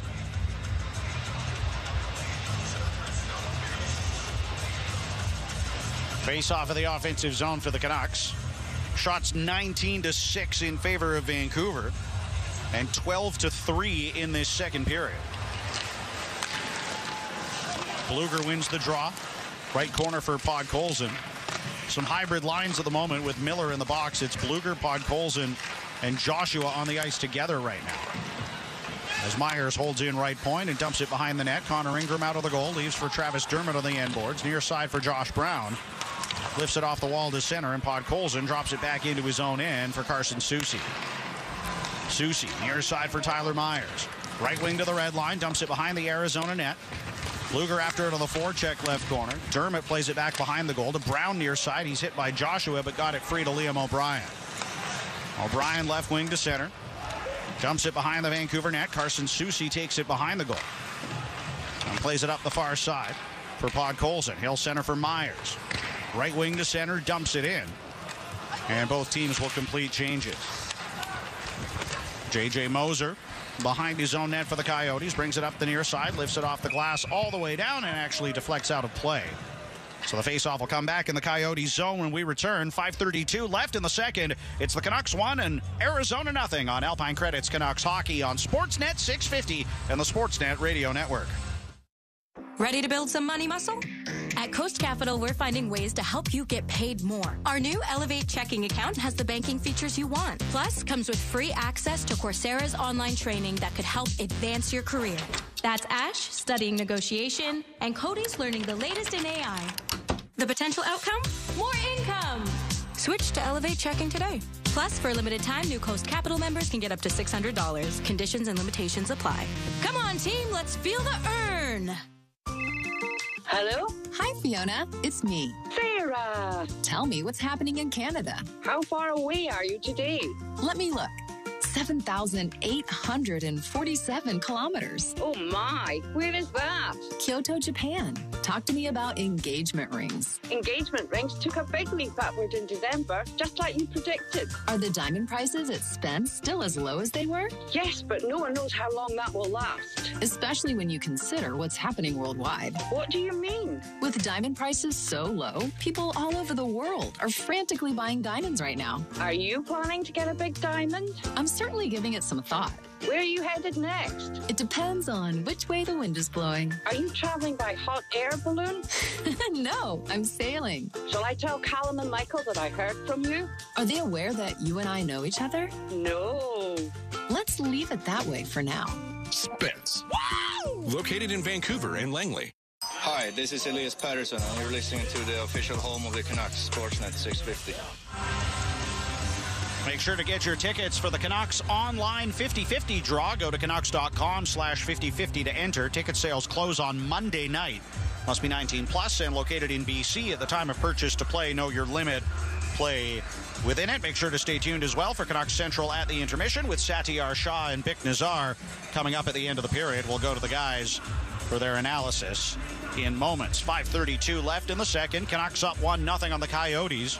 Quinn Hughes with the lone goal of the game on a power play earlier in this second period. Coyotes win a face-off in their own zone.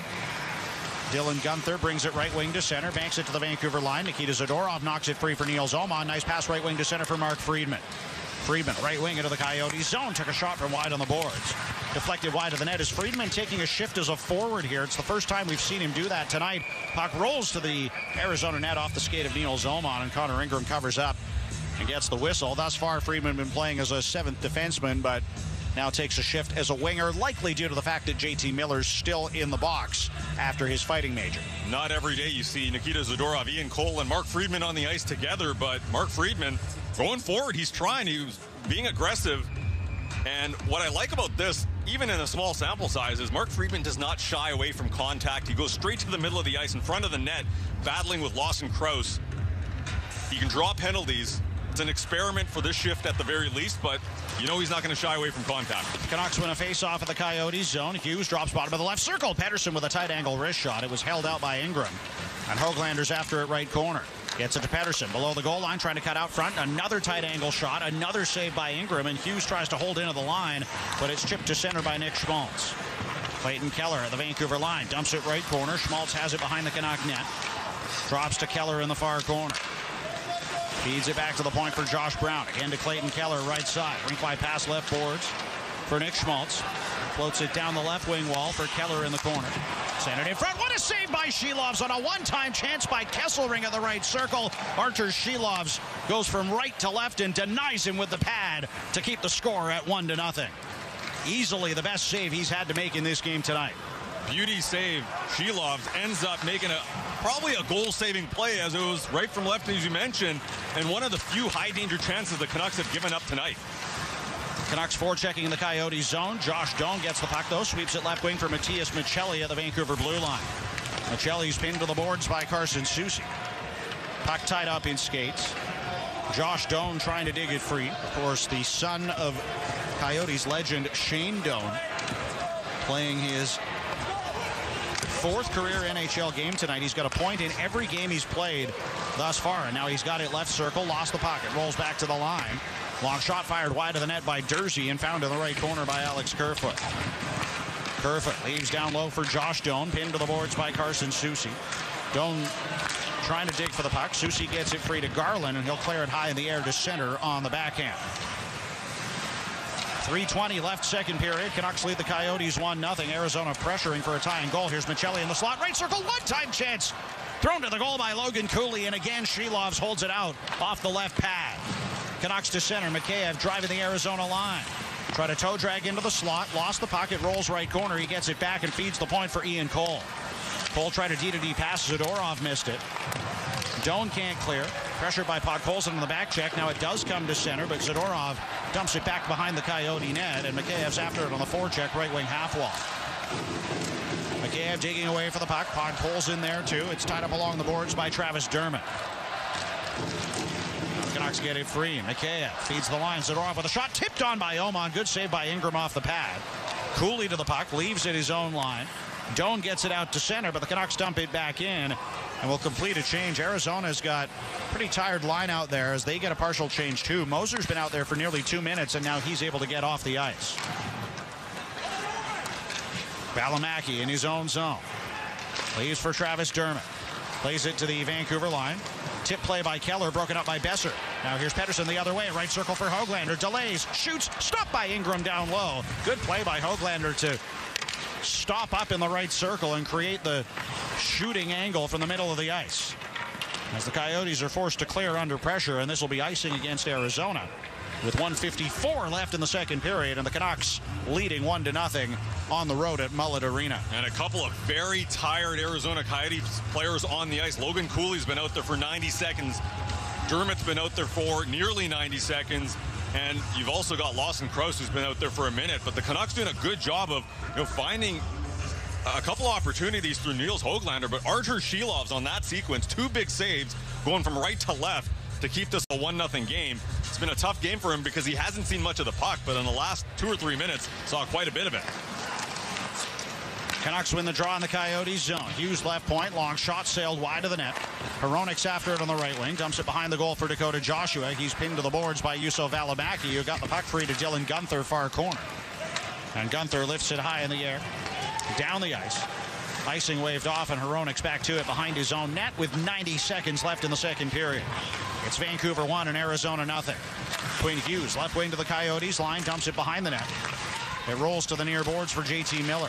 Miller protected the puck from Bjugstad in the corner. Goes back to Hronek at the line. Shot tipped in the slot by Joshua. It deflected high in the air. I think it was blocked. Stayed in play, apparently, because the Coyotes are able to get it out to center. And Hughes at his own line tried to clear it ahead. Knocked loose by Miller for Lafferty off the bench. Left wing into the Coyotes zone, trying to drive the goal. Played it to the top of the crease, but it's cleared from the goal mouth by Valimaki. Now Garland gets it behind the Coyote net into the final minute of the second. Connor Garland spinning on the end boards, out the left wing side. Feeds the line. Zadorov with a one-time drive, missed well wide of the net. Lafferty's got it right corner. Tried to play it behind the goal, but there's a whistle as they roll a high stick of the puck. And we'll see where they put the face-off here with 47.8 seconds left in the second. And the Canucks up 1-0 against the Coyotes. And the Canucks have done a good job dominating the shot clock in this period. 17-5 the shots on goal. But one area you have to be careful is make sure you don't allow anything here. Late in a period, you can give a team confidence if you kind of just take your foot off the gas. And overall, Vancouver's been extremely strong. Offensive zone possession time, 11 minutes, 22 seconds for Vancouver. 5 minutes, 55 seconds for Arizona. But you got to make sure you continue it all the way to the end of the period and don't take your foot off the gas. Face-off outside the Coyote line. Won by Jack McBain back into his own zone, and now he'll get it left wing at center and dump it in. Nikita Zadorov near corner in the Canucks zone. Pressured by McBain into the end boards. Gets it free to Ian Cole. Up the near side for Lafferty. Was tied up by Michelli in the circle. Michelli plays it free right wing. Didn't have any teammates there, though, and Mark Friedman lifts it off the glass and out to center. Lafferty pursuing the puck at the Coyote line. Can't come up with it. Here's Arizona 3-on-2 if they hurry. Michelli, right circle, try to drop pass for Dursey. He was stripped of the puck by Besser on the back check. Gets it up the right wing for Lafferty, who tips it deep with 12 seconds left in the period. Puck cleared to center. Myers has it in his own end. He'll fire it ahead to Besser. Besser settling a rolling puck. Will hold on to it, and the period comes to a close. Canucks only allowed 5 shots in that second period, and they have the lone goal of the game off the stick of their captain, Quinn Hughes, on the power play. It's Vancouver 1 and Arizona nothing after 2. And Hughes now has the last 3 goals for this team, 2 against Vegas and 1 here today against Arizona. But a couple of big saves by Artur Shilovs, going east-west passes by Arizona, but he comes up big in the final 5 minutes of this period to keep it 1-0. Time for Canucks Central at the intermission. Let's rejoin Satyar Shah and Bick Nazar. This is Canucks Central at the intermission on the official home of the Canucks. Sportsnet 650 and the Sportsnet Radio Network. Hughes of the line, right side Miller into the bumper for Besser. Shot on goal, stopped by Ingram. Rebound for Garland, gets it to Pettersson. Back to Hughes, high slot. Settles a rolling puck. Again to Pettersson, left side. Rink wide pass to Miller, top of the right circle. Back to Hughes of the line. Hughes with a shot through traffic. He scores! Special teams, special plays, special players. Quinn Hughes had 2 goals last night against the Golden Knights, and he gets the Canucks on the board in Arizona. It's 1-0. Canucks finally find a twine. 1-0 lead through the first 40 minutes of this game, and this is Canucks Central at the intermission, brought to you by CertainTeed, the pros' choice for roofing, siding, drywall, and insulation. It is Satyar Shah with Bick Nazar, and we are going to get to some of your thoughts coming in on our Dunbar Lumber text inbox, 650-650. Keep your thoughts coming in, and we'll interact with you as the show goes on here. But the Canucks finally get a goal. They've had a number of shots in this game. I mean, the Arizona Coyotes haven't generated a ton.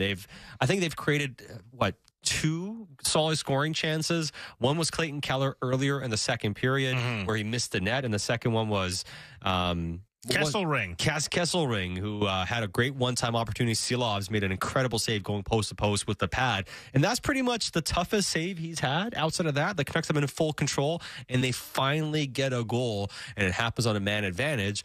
Quinn Hughes is the guy who scores. So, yeah, we're talking about the Coyotes with 8 shots on goal here. 8 shots on goal. So they have 8 shots on goal. They have 18 shot attempts, 5-on-5. In all situations, the Canucks have 48 shot attempts.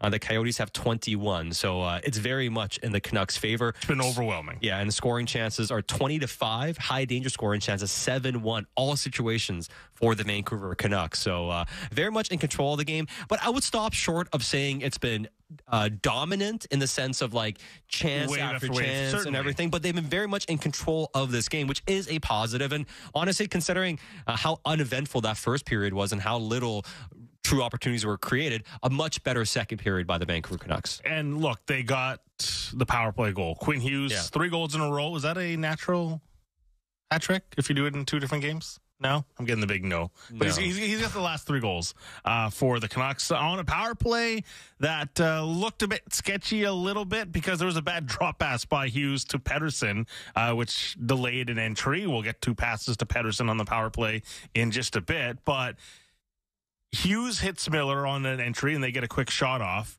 Brock gets a slot redirect. But eventually a pass goes across to JT Miller, who does a phenomenal job to take this pass. We talk about pass reception being an underrated skill. He takes this off his skate, off his leg, wherever it hit him, and it lands perfectly. This is like those TikToks you see of influencers that are across the world that are playing soccer that are just trying to like master their first touch. It's an unbelievable take by JT. Sets it up for Quinn. He skates with it a bit and puts a shot through. And Garland in front causing a bit of screen. Not a great screen as far as the size being the eclipse to take out the sun in front of a goalie, but forces Ingram to crane his neck the wrong direction and goes through. Yeah, no, it's great work from Quinn Hughes. And I mean, Quinn Hughes has been the sole goal scoring threat the last few games here on the power play as well, getting his shots through. And, you know, it shows you how feeble the Canucks power play has been, that Quinn Hughes is the most dangerous threat. But that's not to sell Quinn Hughes short with how much he's improved his shot and how he's finding lanes and getting that shot through. And he's been terrific. 16 goals on the campaign. What a magnificent season for number 3 Quinn Hughes, who may very well claim a Norris at the end of this campaign. So we'll see how that all ends. But I'm going to stop short of saying the power play looked good just because they scored. I don't know if that means the power play is actually alive or anything like that. Well, there's a couple of chances, but yeah, it still doesn't look as... It's a point shot going through, right? But, and it's like, so the power play, I'm going to stop short of saying the power play showing signs of life, because they had a horrible one in the first period. They scored a goal, got a couple shots. Höglander on the second power play, when the second unit was out, had a couple bank shot opportunities. They really could have scored on. Redirect, the Garland's in front of the net, but it's not the type of stuff that you say like, oh, that's why you want to set things up and get that opportunity off of, because it's a really high slot redirect from Brock Besser. But in general, yeah, it can be better. Yeah, no, absolutely. We have a lot of reaction on the text inbox. We'll get to that coming up in a bit. Let's break down a play. We'll get to some of the scoring chances too, but one of the most controversial plays of this game happened when Elias Pettersson was blown up on a zone entry by McBain, and then JT Miller steps up and fights McBain to defend him. Now, I'm seeing a lot of people messaging in and saying, number one, Elias Pettersson walked into the hit. Watch that play again. I mean, Elias Pettersson takes a pass from Connor Garland going straight ahead. I mean, the only way for him to take that pass is to take that hit. The only thing he could have done was take the pass and stop, let his teammates go offside, and then regroup. I mean, for people saying he had his head down walking into the play, like, he receives a pass and he's going towards the blue line. I mean, I'm not blaming Garland on it necessarily, but it's pretty much a hospital pass. Like, watch the play again. Like, the only way for Pettersson to take that pass is either to skate forward, or if he stops, it throws the entire zone entry off. So it's not like he has his head down and he's skating into the hit. Watch the play again. That's one thing I'm seeing a lot of people mentioning. And the second part of it is the Canucks remain on the power play. I'm seeing a lot of people messaging and saying, oh, Miller had to fight and had to take the Canucks off the power play. There was no instigator on the call. There's no instigator. The Canucks remained on the power play. So I just want to get those two facts straight.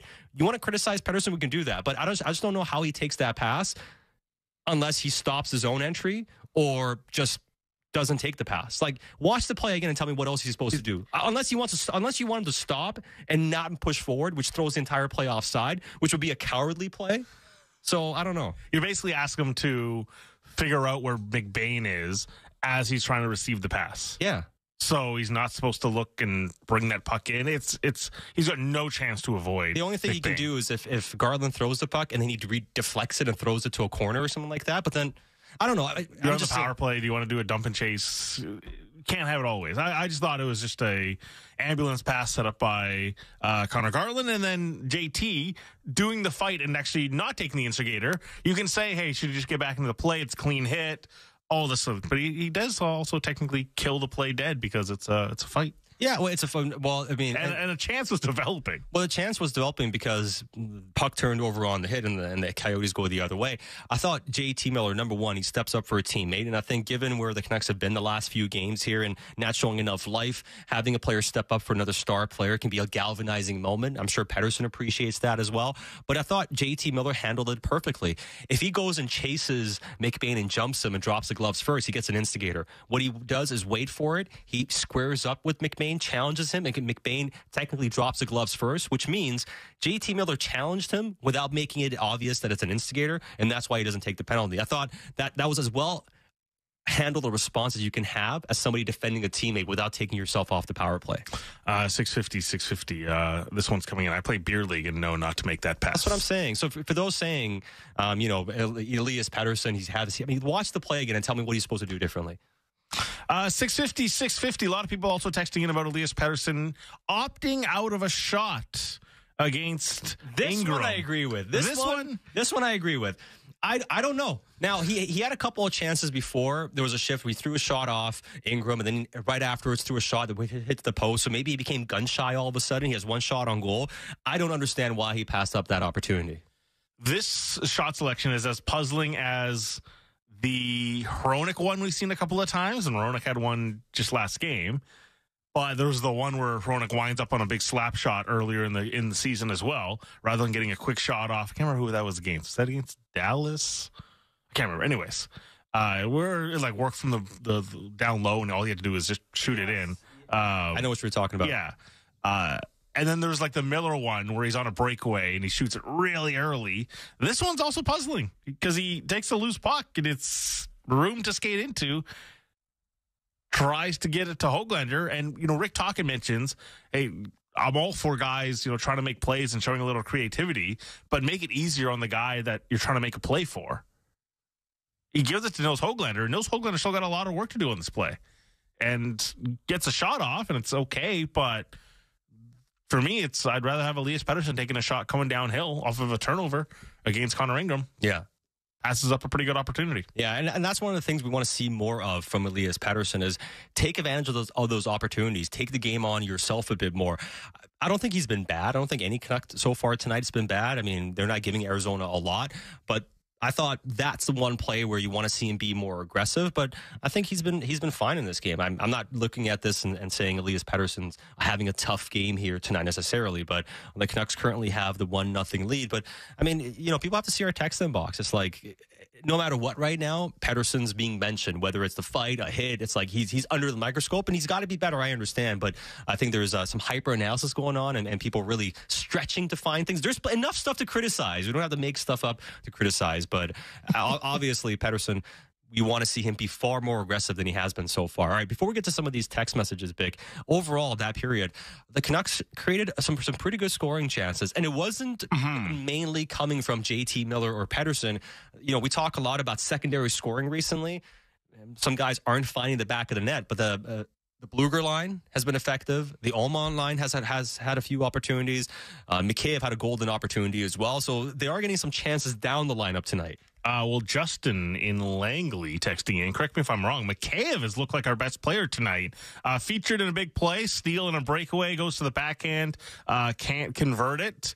But yeah, Bluger also has a chance set up by Podkolzin and Mikheyev, and it just puts it off the heel, hits the bottom of the net. Both moments, a guy lifts the shot. You're looking at a 3-goal lead here.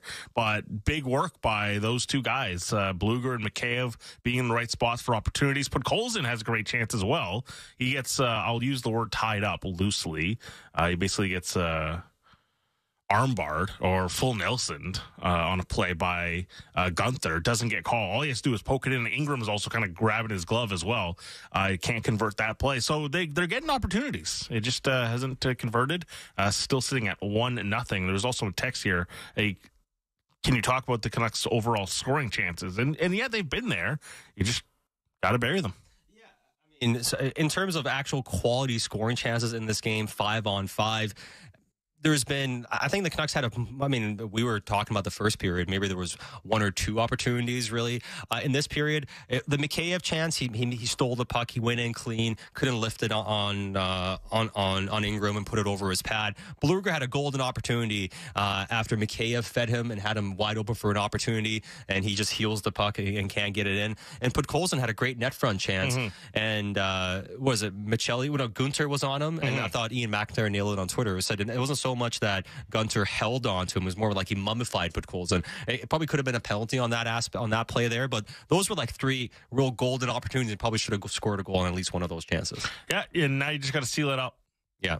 Yeah, and score more. I know you're down 1-0 here. You got to get another goal and really put these guys away. All right, keep your thoughts coming into our Dunbar Lumber text inbox, 650-650. We'll take more of your thoughts and comments coming up on the post-game show with Satyar Shah with Big Nazar. Canucks up 1-0 against the Arizona Coyotes. Can they take this game home? Batch and Randeep are going to have the call. This has been Canucks Central at the intermission, brought to you by Certainty, the pro's choice for roofing, siding, drywall, insulation, and ceiling systems. More Canucks hockey coming up next on Sportsnet 650. In a world where business knows no borders, Crow provides global reach on a personal scale. Spanning more than 145 countries, Crow's trusted advisors have the knowledge and expertise to add value to your business. From traditional accounting services to business consulting, Crow creates solutions tailored to your unique needs. Let Crow's expertise elevate your business. Visit crowmackay.ca to learn more. Crow. Smart decisions, lasting value. Breaking story from Alpine News Network. Ron is a teacher helping bright minds, but this time he needed help. Alpine Credit sent a cosmic superhero with a debt consolidation loan. She conjured a magic book, Debt Consolidation 101. Lesson 1, consolidate debt into one low monthly payment. Lesson 2, nothing. It's a short book. Own your home? Need a loan? Alpine Credits can help. Alpine Credits, where homeowners get approved. When was the last time you hung out with a legend? A true Vancouver legend that every pro athlete, actor, and rock star who is anyone has gotten to know. A place where a legendary night can happen any night. Isn't it time you got reacquainted with this Vancouver legend? Pre-game, post-game, even during the game. The number 5 Orange. And now it's time for our Subaru weather report. So, Harold, what's it looking like? Jim, it's a lovely spring day here on the beach. I came here for some solo time, like I do, but I got hungry instantly, so I went to Bob's Boardwalk Bistro when Bob says, sorry, cash only. Luckily for me, I always have a $5 bill stashed in my sandals, so I give it to Bob, and he says, we don't accept foot money here. That's Thanks, how he Harold. talks. But now weather I'm reports starving, don't matter when you drive a Subaru. Visit your local Subaru dealer today and book a test drive during the all-weather drive event. The following is a message from Canada Action. We don't have to choose between sustainability or the economy. In fact, we can do both by exporting our lower emission liquefied natural gas to the world. We can reduce emissions while creating good paying jobs at home for Indigenous and non-Indigenous communities alike. Demand is growing and the world is asking for our energy. It's time to step up. Learn more at bclnghelps.ca. Hughes cuts in front again, doing laps in the San Jose zone. Quinn Hughes shoots, he scores! And that goal was all Quinn Hughes. Hey, Vancouver. Rogers wants you to stay connected to your Vancouver Canucks. The Canucks are off and running. Well, what a heads-up play here by Quinn Hughes. Catch every goal on Canada's largest and most reliable 5G network with Rogers 5G mobile plans. To learn more, visit rogers.com/5G. That's rogers.com/5G. Rock climb at the epic Skaha Bluffs, or bike the over 100 trails of Three Blind Mice and the Kettle Valley Rail Trail. When outdoor adventures are what you're looking for this spring, Penticton, BC is home to it all. Rock climbing, mountain biking, hiking, golfing, kayaking, and more. The options are endless, and the views are incredible. Plus, don't forget to take a break at one of the many wineries or the 8 craft breweries that call Penticton home. Discover BC's mecca of adventure. Head to visitpenticton.com. Taxi! Yellow Cab Vancouver is your go-to for a safe and affordable ride anytime. Secure your ride back by downloading the all-new Yellow Cab app and book your prepaid rides. And right now, you can use promo code 2024YELLOW to receive 10% off your next trip. That's promo code 2024YELLOW. Thanks, bud. Download the Yellow Cab Vancouver app on iOS or Android and book your ride today. Or visit yellowcabonline.com. That's yellowcabonline.com. This is Alpine Credit's Canucks Hockey. On the official home of the Canucks, Sportsnet 650 and the Sportsnet Radio Network. Welcome back. Brendan Batchelor and Randeep Jando with you. Canucks lead the Coyotes 1-0 after 2, and we'll get to the third period in just a moment. Make sure to stay tuned after the game for the Canucks Central post-game show. Satyar Shah and Bick Nazar will take your calls and texts. They'll chat with Ian McIntyre.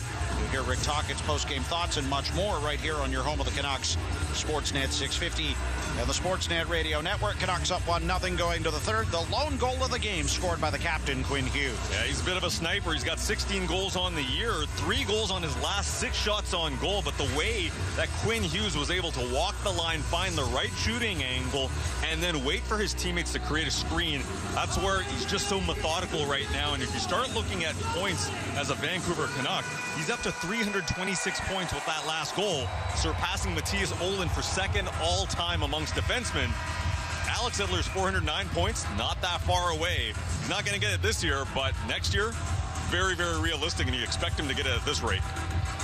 Hughes' next assist will break his own record for most assists by a defenseman in a single season in Canucks history. He's got 69 helpers on the year right now, and 70 will set the new record. Nice. Here's Sean Durzi to the Vancouver line. Passes left wing for Nick Schmaltz, who is offside. And the faceoff will come out of the zone. Canucks in white going from right to left in the third. The Coyotes in black skating from left to right. I feel like we're going to have that conversation a lot in terms of Quinn Hughes breaking records, not only franchise records, but at some point NHL records as well. The way him and Cale Makar have been able to elevate the game. And I remember, talking about Erik Karlsson and what he was doing, and it was unbelievable the year he scored 82 points. We're talking about Quinn Hughes now at 70 assists. He's at 85 points. And Karlsson, of course, had more points than that, too, but 10 years, a lot has changed. Joshua forechecking behind the Arizona net. Gets it right circle. Garland fanned on a one-time chance, and the Coyotes come away with it. As Schmaltz tried to escape the zone, but was stripped to the puck on the back check. Coyotes have to go back for it. Michael Kesselman, right wing to the Vancouver line, dumps it behind the Canuck net. Battle far corner. McBain gets it loose to the line for Josh Brown. Bouncing shot. Rolled in on Shelovs, who made the save. Hronek gets it free. Nice pass to center for Brock Besser. He'll lift it off the glass into the Coyote end. Niels Höglander on the forecheck. Wins a battle with Brown left corner. Dances free. Nice pass to Besser. Top of the left circle. He carries into the corner. Goes back to the line for Nikita Zadorov. For a shot through traffic. Stopped by Ingram. Rebound side of the net. Höglander trying to chip it on goal. It's still loose and is played into the far corner by Josh Brown. Pedersen goes to Cole at the line. Back to Pedersen. Left side Zadorov. Again to Ian Cole. One-timer. Held out by Ingram down low off the pad. And Pedersen's got it to the corner. Being hounded by Josh Brown. Dumped it behind the net. Jack McBain trying to clear. Pedersen has it again. Spins away from McBain in the right corner. To Höglander behind the net. Niels Höglander. Tied up by Dermott. Goes to Pedersen right board. Puck hopped over his stick. And Matthias Michelli is out to center. Gains the red line and dumps it into the Vancouver zone. It deflects into the slot. Settled by Cooley, try to drop past Durzi, fanned on a one-timer, comes to Krause, who throws it to the net, and Shelovs is there to make the save and get the whistle. 1:47 into the third period. Canucks lead the Coyotes 1-0. And a couple of plays there in the defensive zone for the Canucks as a couple of players, Ilya Mikheyev just leaves the puck behind, and Lawson Krause can turn and fire, create an opportunity on Archer Shelovs, but Shelovs reads the play well and makes sure that no rebound pops out loose.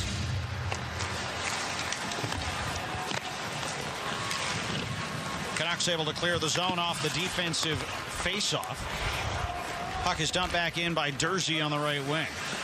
And Tyler Myers takes it behind his own net. Myers out the far side.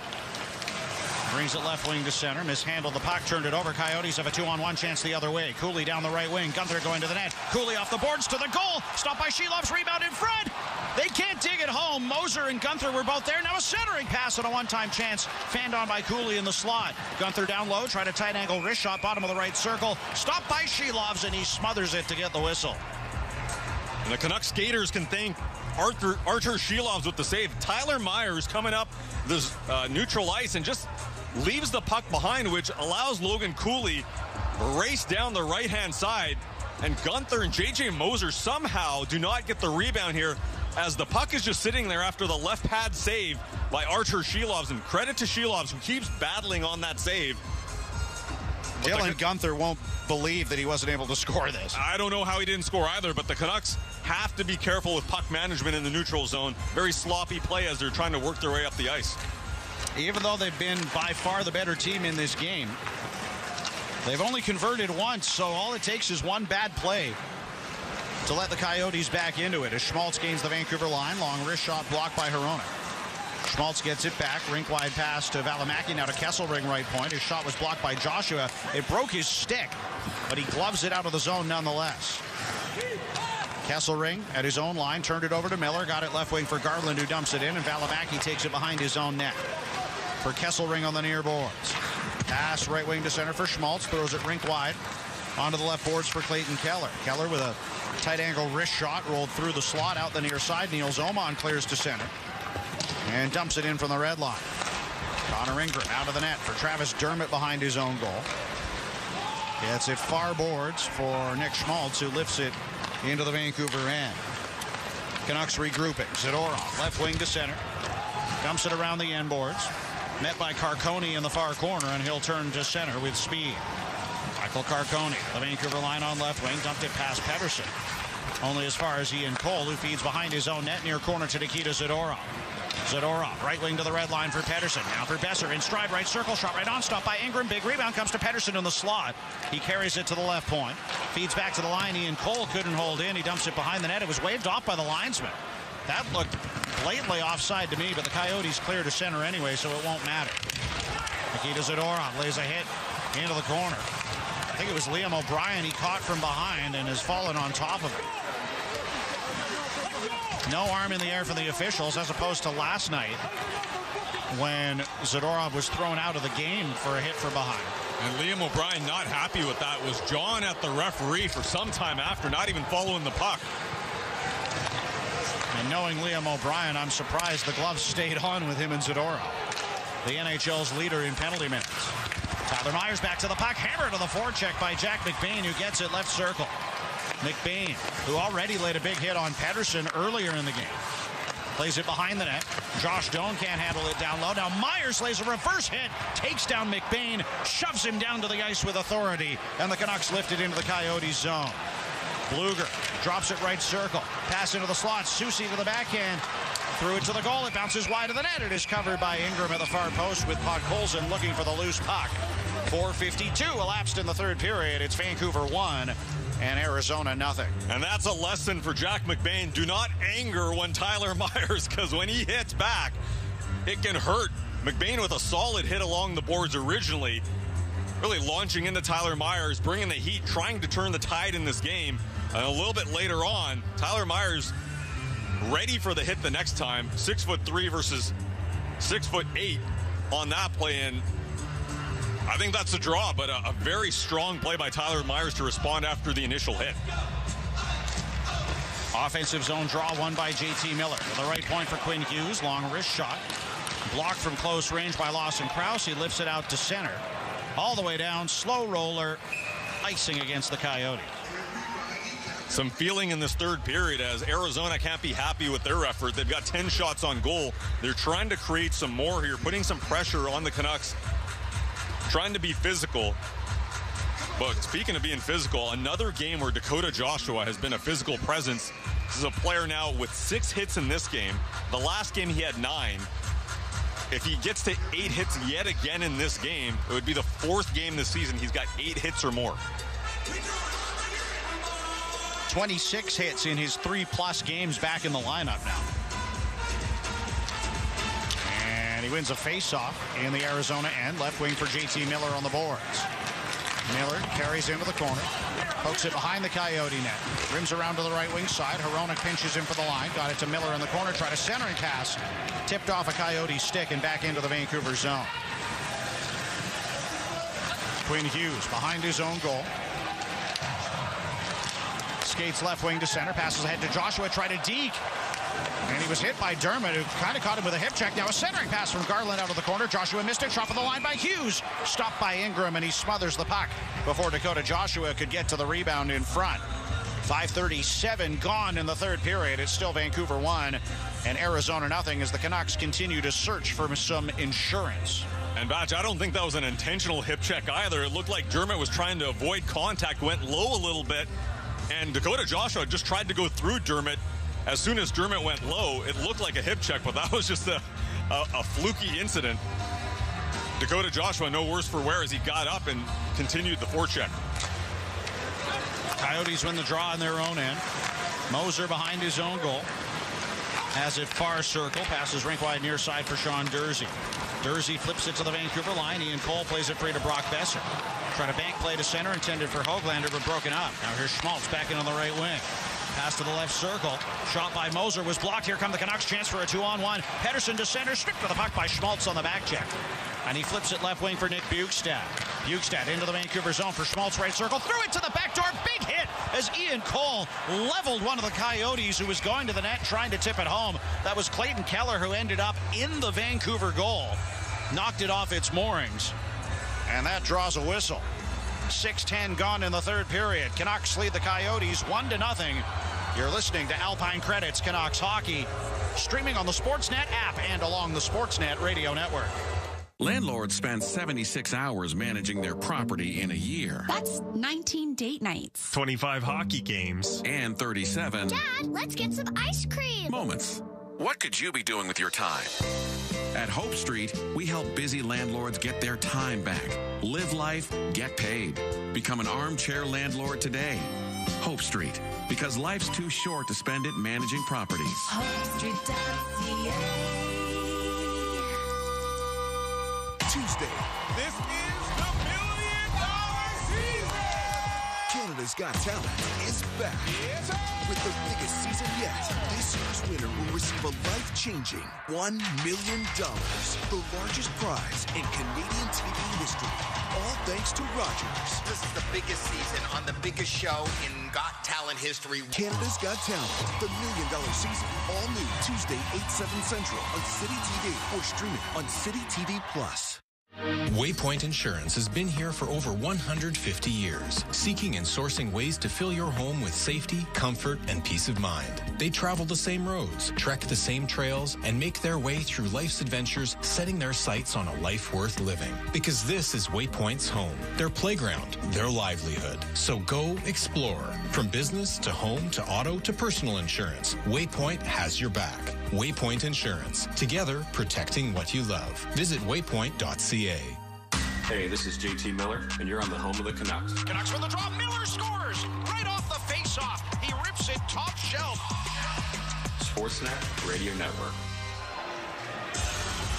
You're listening to Alpine Credits Canucks Hockey on Sportsnet 650 and the Sportsnet Radio Network.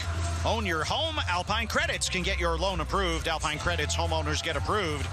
Visit alpinecredits.ca. 6:10 into the third period. Canucks lead the Coyotes 1-0. Vancouver out shooting Arizona 27-9 in the hockey game and 4-2 here in the third period. Defensive zone draw for the Canucks. Far circle to our right. Jack McBain and JT Miller on the draw. McBain wins it back to the line for Valimaki. Left circle Michelli with a wrist shot. It was tipped wide to the net. Joshua onto it on the near boards, battling with Josh Doan, who dumps it back behind the Canuck net. Hughes has it on the end boards. Plays it far side for Connor Garland on the half wall. Has to go back to Hughes. He reverses behind the net to Hronek on the near side. Hronek banks it off the boards, out to center. Joshua can't get it deep from the red line. Doan drives back in on the right wing. Try to shot blocked by Hronek. It rolls behind the net, and Hughes battles with Doan on the end boards. Josh Doan protected the puck left corner. Try to centering pass from McBain. Tipped out of the zone by Garland. And Valimaki takes it back to his own line. Delayed call against the Canucks here. as Ingram goes to the bench. I think this might be on Hughes as Doan was tripped up on the boards as the Canucks were able to get it out of the zone. So 6-on-5 for Arizona for the moment until the Canucks can touch the puck. Schmaltz, left wing, into the Vancouver end, drops far boards for Michelli. Back to Valimaki at the line, right circle Keller, near point Jersey. Again to Keller. Passes behind the net to Alex Kerfoot. Now to the near side for Jersey. Top of the circle. Watched by Bluger. Forced back to the line. Bluger poked it away. Michelli holds in left point. Dumps it behind the net. Zadorov touches the puck. And the Coyotes will get their second power play of the game. 7:28 into the third, trailing the Canucks 1-0. And the Canucks captain, Quinn Hughes, will now skate over to the penalty box. Minor penalty hooking. And they're calling this hooking. As Joshua got his stick in on Doan, too. But they've taken Hughes. I think it was because Hughes was already engaged in that battle that they're giving it to Hughes for hooking, and he's skating over now. But Josh Doan, who's got 5 points in 3 games in the NHL, you mentioned it, Shane Doan's kid, ASU player as well, so he's played in this rink quite a bit, draws that penalty, and Arizona goes to the power play for the second time tonight. Trying to tie the game. Canucks lead 1-0. Coyotes win the draw. Jersey top of the point to Keller, right circle. Rink wide pass to Dylan Guenther on the left wing side. Guenther to Jersey. And again to Guenther on the left wing. Back to Jersey with room. Right point. Passes near corner to Keller. Threw it to the goal. Held out by Shilovs on the goal line as Keller tried to sneak it between his legs from a tough angle, but the Vancouver netminder was ready and waiting to make the save. And there was a little bit of room for a cross-ice feed potentially as well, as Schmaltz was inching closer and maybe looking for a rebound. Schmaltz has got 10 power play goals this year, leading this team. And Clayton Keller, 32 goals of his own. So the 2 biggest threats on the power play. Face-off one back to the corner by the Canucks. JT Miller near side, tied up by Schmaltz, can't clear. One of the Coyotes went down. Keller was hit into the boards, I believe, by Soucy. Puck was underneath him, but now it comes loose to Guenther in the left corner. Pinned to the wall by Pedersen. Schmaltz in to get it. Feeds the line for Jersey. Trying to pass back to Schmaltz. Far boards broken up and cleared out of the zone by Pedersen. But Jersey at the red line goes right wing for Keller, who fires it back in deep. Still more than a minute left in the Coyote power play. Just over 8 minutes gone, third period. Canucks lead Arizona 1-0. Here's Keller, right circle, back to Jersey at the line with a long drive. Blockered away by Shilovs. He used the waffle board to direct it out of play, and the face-off will stay in the Vancouver end. And the Canucks do get lucky here as well. Elias Pettersson has a chance to get the puck out of the zone on the backhand. He is unable to do so. Arizona keeps it in. Puck moves over to the right-hand side and eventually back to the point as Jersey leans into one, but a good save by Shilovs to read that and direct it off the playing surface. Bjugstad and Bluger on the draw. Bluger won it cleanly. The linesman didn't like it, and then he gave Bjugstad a very healthy cross-check that the officials will just pretend they didn't see. Bjugstad's had a chippy game himself, so I'm sure he's not well liked on the ice right now. Bluger wins the faceoff back to Ian Cole, who clears it all the way down the ice. And Connor Ingram leaves it behind the net for Juuso Valimaki. Valimaki at his own line. Drops it to Logan Cooley. Left wing for Matias Michelli. Into the Vancouver zone. Dumps it right corner. Bjugstad is after it. Pushed to the wall by Dakota Joshua, and the Canucks are able to clear to center. 35 seconds left in the Arizona power play. Michelli passes right wing. Bjugstad missed it. Ian Cole's got it. Forced deep by Bjugstad. Makes a nice play. Middle of the ice to get it free, and the Canucks clear it all the way down. Valimaki leaves at his own line for Logan Cooley with speed. Passes right wing for Bjugstad into the Vancouver zone. Snapshot stopped up high by Shilovs. Canucks able to clear the rebound out of the zone. Dying seconds of the Coyote power play. And they dump it back into the Vancouver end. Myers behind his own goal. Fans on a clearing attempt. Krause trying to pass into the slot. Broken out by Mikheyev. He'll fire it up the left wing for Hughes out of the box. Made a move and threw himself offside of the Arizona blue line, receiving the pass, and there'll be a neutral zone face-off with 9:33 elapsed in the third, and Vancouver leading 1-0 in Arizona. And a slight delay from Niels Åman there as he ended up gathering the puck in the offensive zone, just bobbled it, and then the pass came out for Quinn Hughes, and that slight delay from Åman just threw Quinn Hughes off in terms of timing, as he got just They're a second, maybe a half a second earlier than the puck got there. Otherwise, it could have been off to the races for Quinn Hughes.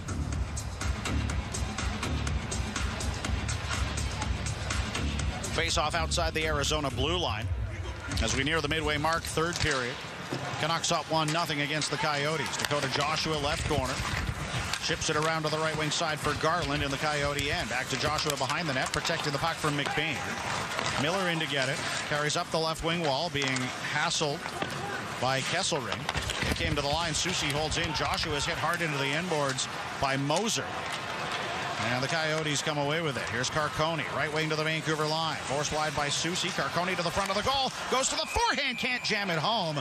Shilovs makes the save, but there's a Vancouver penalty on delay as Carcone was knocked down driving the net. Quinn Hughes doesn't like it. Canucks are complaining, but they'll go to the penalty kill when we return. 9:57 left in the third. It's Vancouver 1 and Arizona 0 on Alpine Credits Canucks Hockey on Sportsnet 650 and the Sportsnet Radio Network. Hello? Hi, Fiona. It's me. Sarah! Are the diamond prices at Spence still as low as they were? Yes, but no one knows how long that will last. Especially with what's happening worldwide. What do you mean? Diamond prices so low, people all over the world are frantically buying diamonds right now. You planning to get a big diamond? Certainly giving it some thought. Shall I tell Callum and Michael that I heard from you? Are they aware that you and I know each other? No. Let's leave it that way for now. Spence, located in Vancouver and Langley. And now it's time for our Subaru weather report. So, Harold, what's it looking like? Jim, we can expect more thunderstorms as the evening approaches, and then overnight... Oh, hold on. Yeah, can I get 2 number 6s with a side of curly fries? Hold the onions, please. Yeah. Harold, are you in the drive-thru right now? Jim, no one listens to this. Oh, thank you. Yep. Great. Weather reports don't matter when you drive a Subaru. Visit your local Subaru dealer today and book a test drive during the all-weather drive event. Hi, Christian here from Speedy Glass. Driving around with a crack in your windshield? Not the safest, right? Don't worry, the experts at Speedy Glass have your back. Our certified technicians will carefully replace your windshield for a new one with the same quality standards and features. We'll even recalibrate your driver assistance front camera using cutting-edge tools. Book an appointment today with your local Speedy Glass at speedyglass.ca. Speedy Glass Repair. Speedy Glass Replace. Hey, this is Carson Soucy, and you're on the home of the Canucks, Sportsnet 650. 9:57 left in the third period. Canucks lead the Coyotes 1-0, but they're headed to the penalty kill. As Quinn Hughes has been called for tripping, the Canucks did not like this call. Rick Tocchet was using some colorful language, shall we say, from behind the Vancouver bench talking to the referees. But it's their second PK of the third period. They still lead 1-0, and they need to hold off the charge from Arizona now. And he's still using that colorful language. It hasn't stopped. Puck out to center off the face-off of the Vancouver zone. Coyotes will regroup at the red line, and Nick Schmaltz gains the Vancouver blue line. Left boards for Alex Kerfoot, pushed to the wall by Teddy Bluger. Jersey gets it at the point. Passes right side to Keller, rink wide feet thrown to the goal by Schmaltz. What a save! Shilov's across. I think Kerfoot might have tipped that on net. And Archer Shilov's made a great save on the redirect. Now Jersey, top of the point. Wrist shot blocked in the slot. Dakota Joshua felt that one. Jersey again. Right wing side for Clayton Keller. Passes side of the goal for Alex Kerfoot. Again to Keller. Near circle. Back to Kerfoot, side of the net. In front, Gunther scores!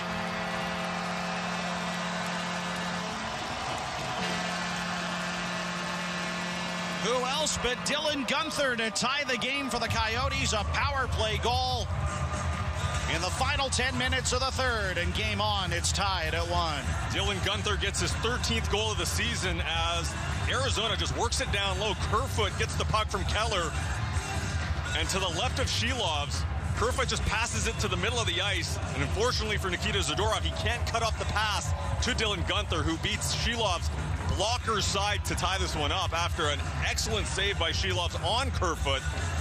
Arizona eventually delivers and gets their first goal of the game. The goal by Gunther comes at 10:46 of the third period on the power play to tie the game at 1.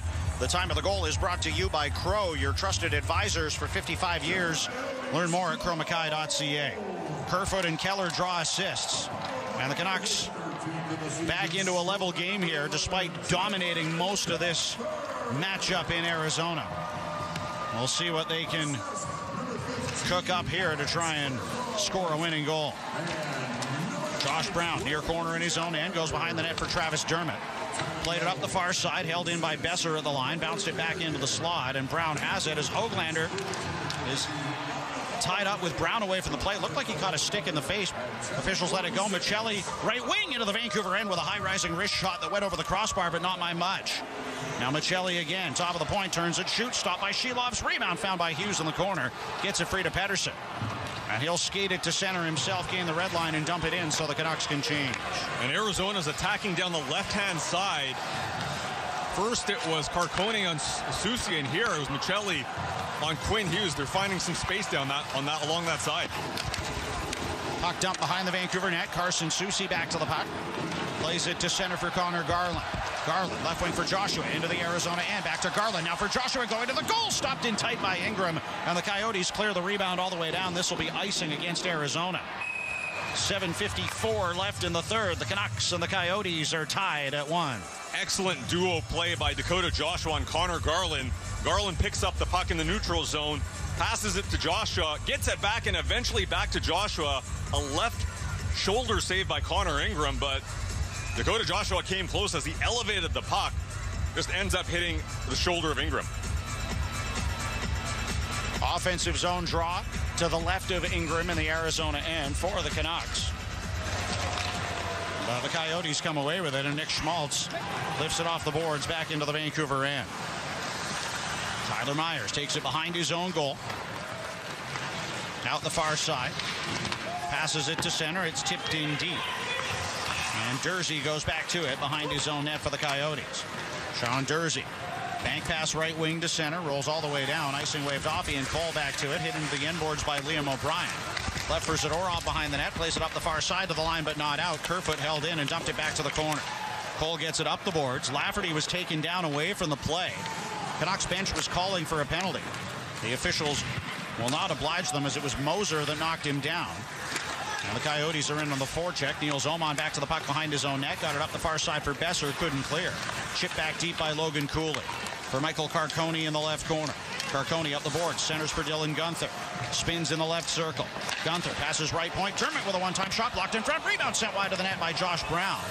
As Cooley was taken down by Zadorov in front of the net. And now Ilya Mikheyev at his own line. Plays it out of the zone. Coyotes send it back in. It's offside against Arizona. With 6:45 left in the third, and the game tied at 1. And both teams calling for penalties on that last shift, as the Canucks were calling on one on interference on Sam Lafferty in the defensive zone. A little bit later on, Logan Cooley gets dumped in the middle of the ice by Nikita Zadorov. So I think based on that last penalty call that Quinn Hughes got called for tripping, there's no real standard right now, because to me that was a bit of a phantom call. And here now you've got a couple of shouts for penalties, neither of them called. Puck dumped in behind the net of Ingram, who clears it high around the glass far side, but Podkolzin holds in. Left corner for Quinn Hughes, threw it to the goal. It went through the crease out the far side. Pettersson's got it right corner, back to the line. Hronek fans on a one-time shot, blocked by Krause. He'll chip it out to center, but Hronek plays it free to Hughes on the near boards. Quinn Hughes sends it high off the glass, back down the ice, icing against the Canucks. And the face-off will come back in the defensive zone. Brendan Batchelor and Randeep Janda with you. Satyar Shah and Dan Riccio brought you the pregame show. Sat has been with Vic Nazar at the intermissions, and they'll be back for the Canucks Central postgame show, where they'll be joined by Ian McIntyre. Fast Eddie Gregory producing the broadcast from Sportsnet 650 Control tonight. Canberra is the executive producer of Canucks hockey and our fearless leader. It takes a cast of thousands to bring you the action along the Sportsnet radio network. But the Coyotes win a face-off in the Vancouver zone. Clayton Keller left corner, chips it behind the net for Nick Bukestad. Bukestad out the left wing side to the line for Valimaki. Right point Kesselring. Passes to the near circle for Keller. Again to Valimaki. Now on to the left side. Puck is settled by Nick Bukestad. Forced to the corner by Hughes. He drops it on the boards. And Keller's after it for the Coyotes. Played a pass back to the line. Held in by Kesselring, but then it's cleared to center by Filip Hronek. Hronek gets it in his own zone after the Coyotes dumped it back in. Leaves for Hughes behind the net. Hughes with a backhand pass near side for JT Miller. Miller to center for Garland, driving the Arizona line, down the left wing. Spinorama move away from Moser. Push to the boards, keeps the puck, spins into the corner again. Goes to Miller behind the net, lost the puck in his skates. Michelli clears it near side. But Soucy pinches in from the line to hold it in as Michelli takes down Garland. Battling down low. Garland back on his feet after the puck. Moser gets it loose. Down low to Michelli. Fanned on a play, pressured by Joshua. But keeps the puck. Gets it near side for Moser. And he passes to center for Jersey into the Vancouver zone. Poke check by Soucy, comes to Doan, dumps it left corner, met by McBain down low on the boards. And he rims it around the zone to the right point. Josh Brown holds in, long shot, blocked in front by Myers. Rebound comes to Garland near circle. He clears it to the boards. McBain plays it deep for Doan behind the net. Josh Doan left circle to Josh Brown to the line. Down the near side for Michelli. Canucks running around in their own zone a bit here. Michelli's got it right circle, centering pass. Bounce to the left side. Dermott couldn't settle it. He'll take it behind the net. Dermott hit to the end boards by Soucy. Came out front for McBain. Quick shot stopped by Shelov's. Rebound in front. The Canucks, the beneficiaries of a quick whistle from the referee as the puck squirted loose into the slot just as the whistle sounded. And McBain and Soucy having to be separated by the linesman at the front of the net. 4:30 left in the third period. It's Vancouver and Arizona tied at 1. And we'll have the conclusion of tonight's game when we return on Alpine Credits Canucks Hockey, streaming on the Sportsnet app and along the Sportsnet radio network. If you know your face-offs from your playoffs, you're ready to play now. If you've ever explained icing, you're ready to play now. If you know what PPG stands for, hint, it's power play goal. You're so ready for Play Now Sports, the official sports betting partner of the Vancouver Canucks. Get started with a $20 free bet at playnow.com/radio. Conditions apply. Know your limit, play within. Must be 18 plus. Skincare that works 24/7. Save over 45% on the Skin Non-Negotiable Supersize Cleanser Duo in Wand. The Today Showstopper on April 6th at TSC. With morning and night cleansers that help maintain, enhance, and protect skin to reduce signs of aging. Save over 45% on the Skin Non-Negotiable Supersize Cleanser Duo in Wand. The best offer of the day on April 6th at TSC. Shop exciting offers every day at tsc.ca. Your business is more than just numbers. It's years of hard work, dreams, and passion. But in the midst of the hustle, have you taken the time to understand its true worth? Crow's trusted advisors can help. With global expertise across a wide variety of industries, let Crow uncover the real value of your business. Redefine your company's success. Visit crowmackay.ca to learn more. Crow. Smart decisions, lasting value. Hey, this is Carson Soucy. They score! And just like that, it's 3-2 Vancouver. And you're on Home of the Canucks, Sportsnet Radio Network. 4.5 minutes left in the third period. Canucks and Coyotes tied at 1. Brendan Batchelor and Randeep Janda with you. The player of the game is brought to you by Waypoint Insurance. From business to home to auto to personal insurance, Waypoint has your back. Waypoint Insurance, together protecting what you love. Visit waypoint.ca. And our player of the game tonight is Quinn Hughes. Quinn Hughes has a power play goal, 22 minutes and 10 seconds of ice time, and just opening up so many shooting lanes, especially on the power play, giving his team some options. Just a dynamic player and continues to pick up the goals. 16th goal of the year for him. Canucks dump it into the Coyotes zone. Lafferty on the forecheck. Hit Josh Brown into the end boards. Mikheyev gets it free in the corner. Ilya Mikheyev spinning on the left wing wall. Protected the puck from Alex Kerfoot. Goes back to the line for Zadorov. One-time snapshot missed the net. Ian Cole missed it on the right wing boards. And here come the Coyotes to center. Josh Brown left wing to the red line. Is content to dump it in. And peel off on a change. Shelov's out of the goal. Passes far corner to Ilya Mikheyev. He'll take it behind his own net with 3:50 left in regulation time. Mikheyev near boards for Ian Cole. Back to Mikheyev, left wing, into the Coyote zone, dumps it behind the net. Net in the far corner by Schmaltz. He's pressured by Pettersson. Puck rolls behind the goal. Besser missed it. And Kesselring has it for the Coyotes instead. Michael Kesselring, right wing to center. Goes rink wide far side for Valimaki. Now for Schmaltz into the Vancouver zone. Attempted centering pass blocked by Hronek. Bounce middle of the ice. Hoglander couldn't clear it. Besser missed it too. And Hughes takes it deep in his own end. Across to Hronek far side. Passes left wing to center for Hughes. Into the Coyote zone. Hughes. Left wing. Delays at the hash marks. Back to Hronek with room. Top of the point. Long wrist shot stopped by Ingram. And he'll hold for the whistle. With 3:08 left in the third and the game tied at 1.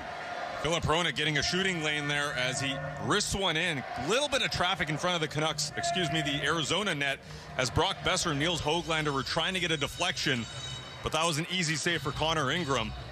Canucks starting to look a little fatigued here, second of a back-to-back, and Arizona still a little bit more jump in their skating.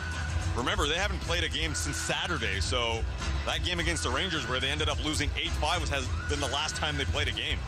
Miller wins the faceoff of the Coyote, and left point for Quinn Hughes. He'll go to the right side for Hronek. Down the far boards to Miller, spinning high in the zone. To Hronek, left circle in front to Miller. Couldn't get a shot away, keeps the puck, goes back to Hughes at the line. Again to Hronek, left boards, threw it to the crease, bounced off a skate to Miller, right circle, one-time chance, stopped by Ingram. Across to his left, great save, and Lawson Krause clears it out to center. It's tipped in deep by Dylan Guenther, and it's icing against Arizona as Guenther hadn't reached the red line yet.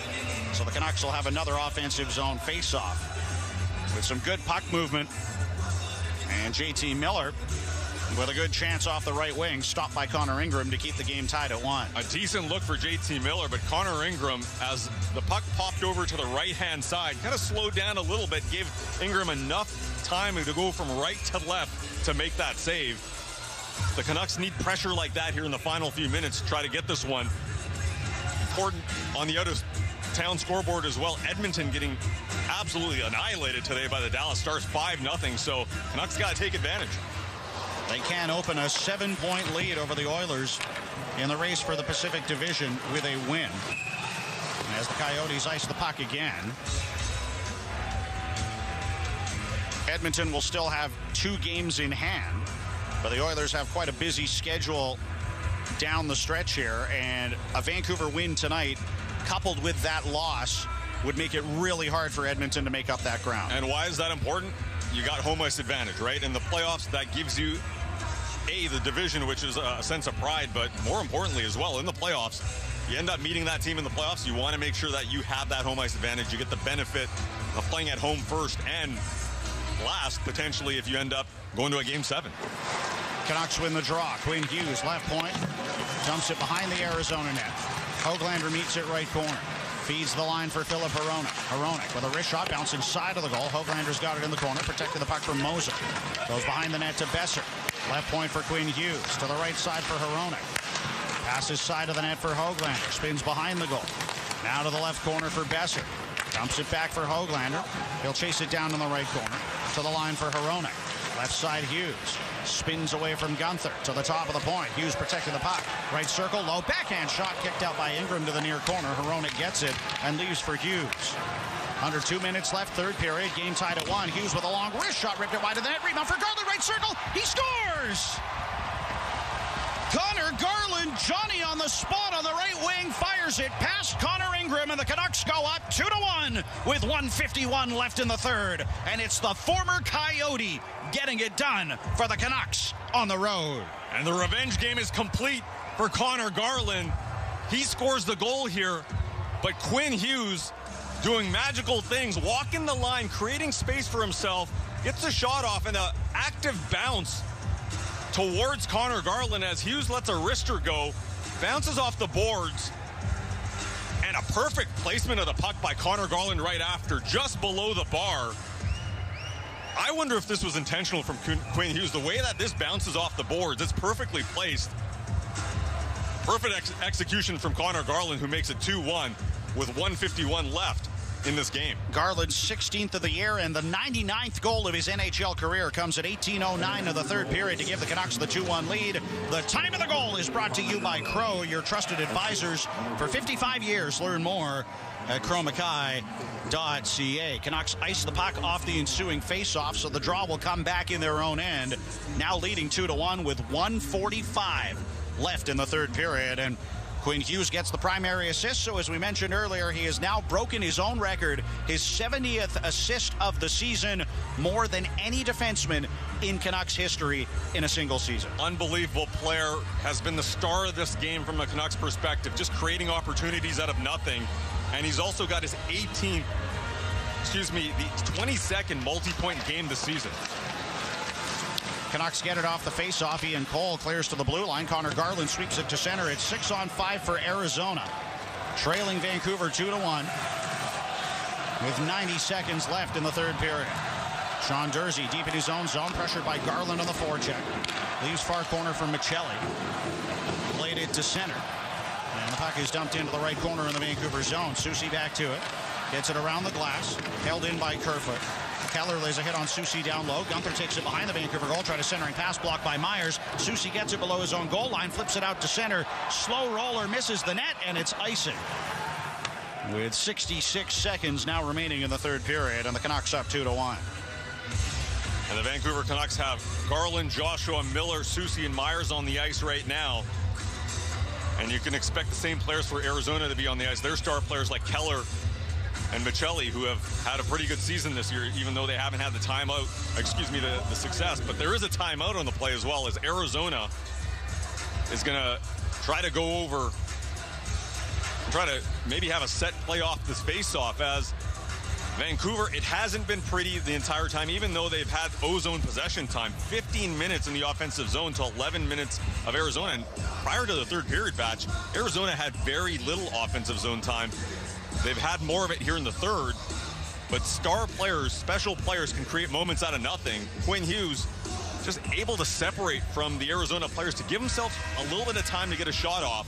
And Connor Garland was circling in and around the net, making sure that he can pick up that rebound. And what a shot it was, just below the bar. Connor Ingram tried his best to get it, but couldn't get there. Rick Tocchet with the whiteboard, speaking to the group that will be on the ice. Looks like it'll be the Miller line with Joshua and Garland and Soucy and Myers on the back end that will be tasked with at least the first part of this game-ending sequence with 1:06 remaining. Canucks protecting a 2-1 lead. Coyotes with 6 skaters on the ice. Michelli, Durzi, Keller, Schmaltz, Kerfoot, and Gunther. And the faceoff comes to the right of Artur Shilovs in the Vancouver zone. Miller and Kerfoot on the draw. Kerfoot wins it back to Schmaltz. Top of the point for Durzi. Try to shot through traffic. Block side of the net by Soucy. It sat loose. And Shilovs is able to cover it with Bjugstad trying to poke it home. And Carson Soucy blocks the shot. Rather unconventional. It looked like he was trying to do a glove save there in front of Shilovs. That can be tricky because it can go any which way. With Tyler Myers just flattening Alex Kerfoot in front of the net before he could get the rebound. And good awareness by Artur Shilovs to cover up immediately.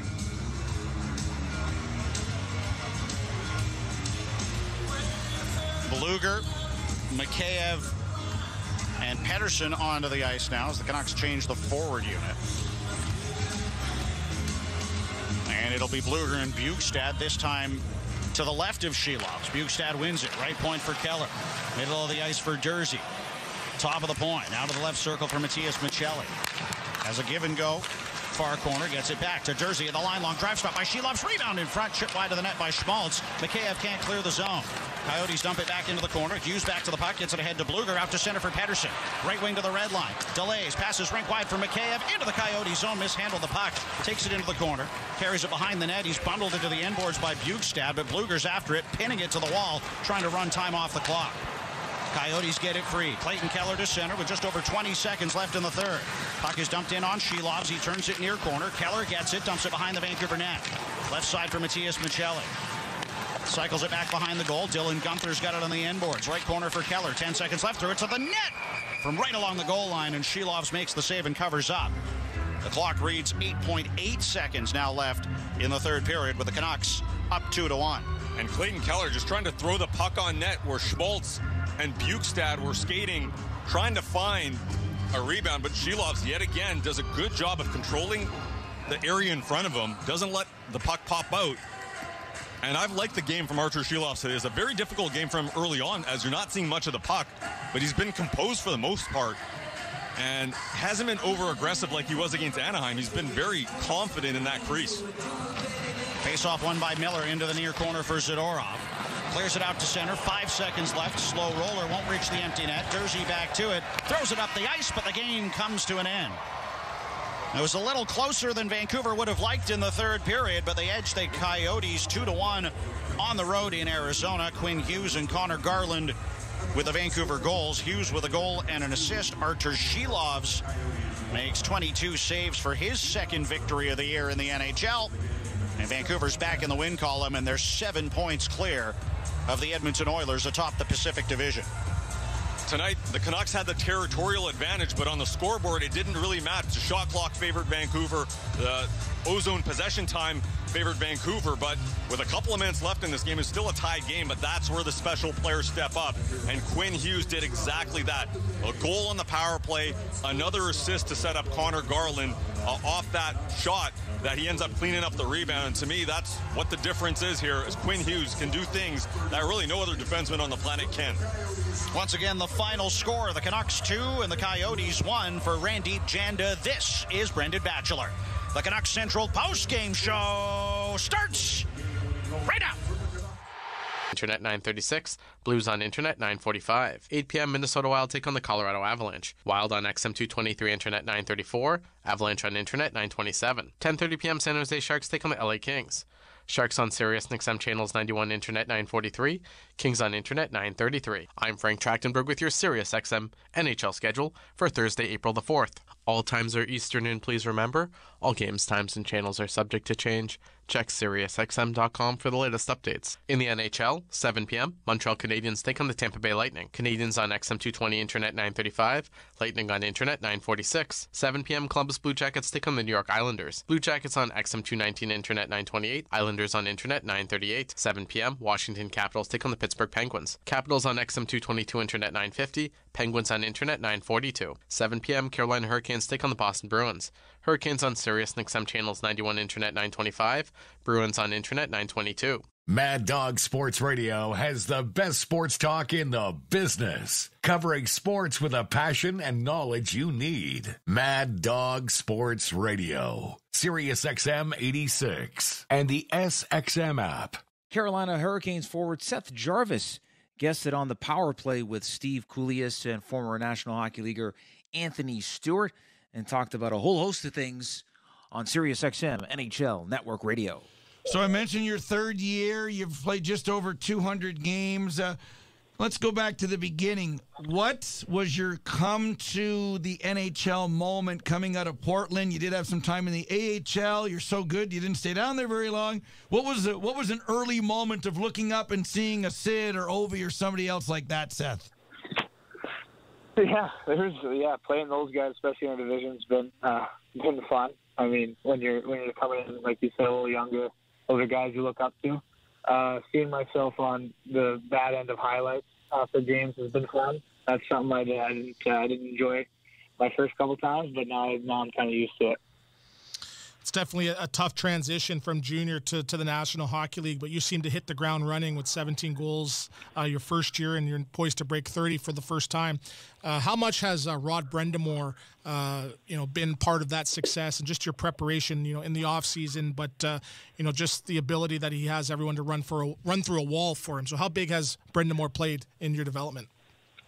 Yeah, he's been unreal. He's not only, everyone knows how good of a coach he is and what he brings to the table, but him as a person, I think what makes everyone really want to play for him. He's just a really good dude. He's someone that I think whatever he asks you, he would have done on the ice himself, whether it's block a shot, hit guys, stuff like that. So it's pretty easy to get up every game and play for someone like that. With Seth Jarvis of the Carolina Hurricanes, second in the division right now, as we're down to the stretch run, 75 games into the season. Already in your young career, you got 29 NHL Stanley Cup playoff games under your belt, and I mentioned earlier that you performed in both series. What did you and the team learn in losing the last 2 years that you think will help you in the 2024 playoffs? Yeah, not something I want to remember, but especially last year, I think just how tough it was to get to that spot and how close we were, but still how far you had to go. And just, I think you saw us forward just hot at the right time. I think when you can find your stride going to playoffs and going there with a little momentum, you can really make some noise, and that's what we're trying to do. Can you describe for the listeners just how much harder it is to perform in the playoffs or the last 10, 15 games of the year, just with regards to the tighter checking and less penalties called too? How much harder it is to perform as opposed to the regular season? Yeah, it gets tough. It gets a lot more physical. I think a lot more adrenaline pumping, so everyone's kind of flying around out there, especially in the first couple games. But, I mean, it's the same for everybody. Everyone wants to play there, and I think when you get in that moment all you can think about is kind of the end goal and just working as hard as you can to kind of win those games and get as close as possible. Are you driving just a 2012 Ford, banged up car, or are you ready to drive something big here as the payday's coming?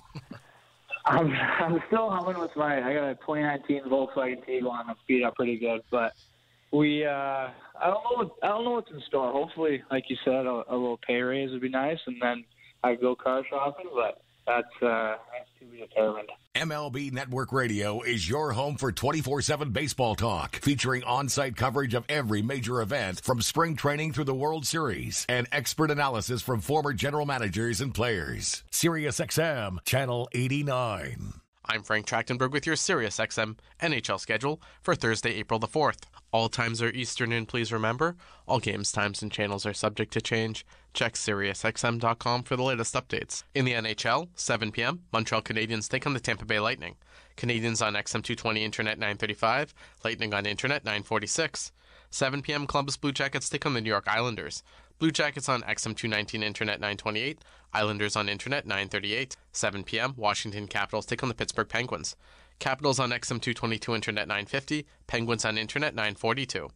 7 p.m., Carolina Hurricanes take on the Boston Bruins. Hurricanes on Sirius and XM channels 91 Internet 925, Bruins on Internet 922. 7 p.m., Ottawa Senators take on the Florida Panthers. Senators on XM221 Internet 940, Panthers on Internet 932. 8 p.m., Winnipeg Jets take on the Calgary Flames. Jets on XM206 Internet 951, Flames on Internet 924. 8 p.m., Nashville Predators take on the St. Louis Blues. Predators on XM207 Internet 936, Blues on Internet 945. 8 p.m., Minnesota Wild take on the Colorado Avalanche. Wild on XM223 Internet 934, Avalanche on Internet 927. 10:30 p.m., San Jose Sharks take on the LA Kings. Sharks on Sirius and XM channels 91 Internet 943, Kings on Internet 933. I'm Frank Trachtenberg with your Sirius XM NHL schedule for Thursday, April the 4th. All times are Eastern, and please remember, all games, times, and channels are subject to change. Check SiriusXM.com for the latest updates. In the NHL, 7 p.m., Montreal Canadiens take on the Tampa Bay Lightning. Canadiens on XM220 Internet 935, Lightning on Internet 946. 7 p.m., Columbus Blue Jackets take on the New York Islanders. Blue Jackets on XM219 Internet 928, Islanders on Internet 938. 7 p.m., Washington Capitals take on the Pittsburgh Penguins. Capitals on XM222 Internet 950, Penguins on Internet 942. 7 p.m., Carolina Hurricanes take on the Boston Bruins. Hurricanes on Sirius and XM channels 91 Internet 925, Bruins on Internet 922. On the court and off, your home for the NBA is SiriusXM. Follow all the drama as your favorite team vies for it all. SiriusXM NBA Radio, SiriusXM 86. Some hockey observers expressed surprise at just how busy Colorado Avalanche general manager Chris McFarland was as the trade deadline approached. But talking to host Dave McCarthy on the Sunday Brunch on NHL Network Radio, SiriusXM Channel 91, Avs television broadcast crew member Kyle Keefe says McFarland simply knew what the team needed to remain Western Conference contenders and was doing his job in trying to get it. Why do you think general manager Chris McFarland was as active as he was? Well, it's kind of funny because I go back to the 2019-2020 Tampa Bay Lightning and the guys that they picked up with all of the talent that they had. And I think that the Avalanche learned in 2022 that depth and the idea of being an angry team wins in the postseason. You can have all the talent in the world. If you don't have those guys that will stick their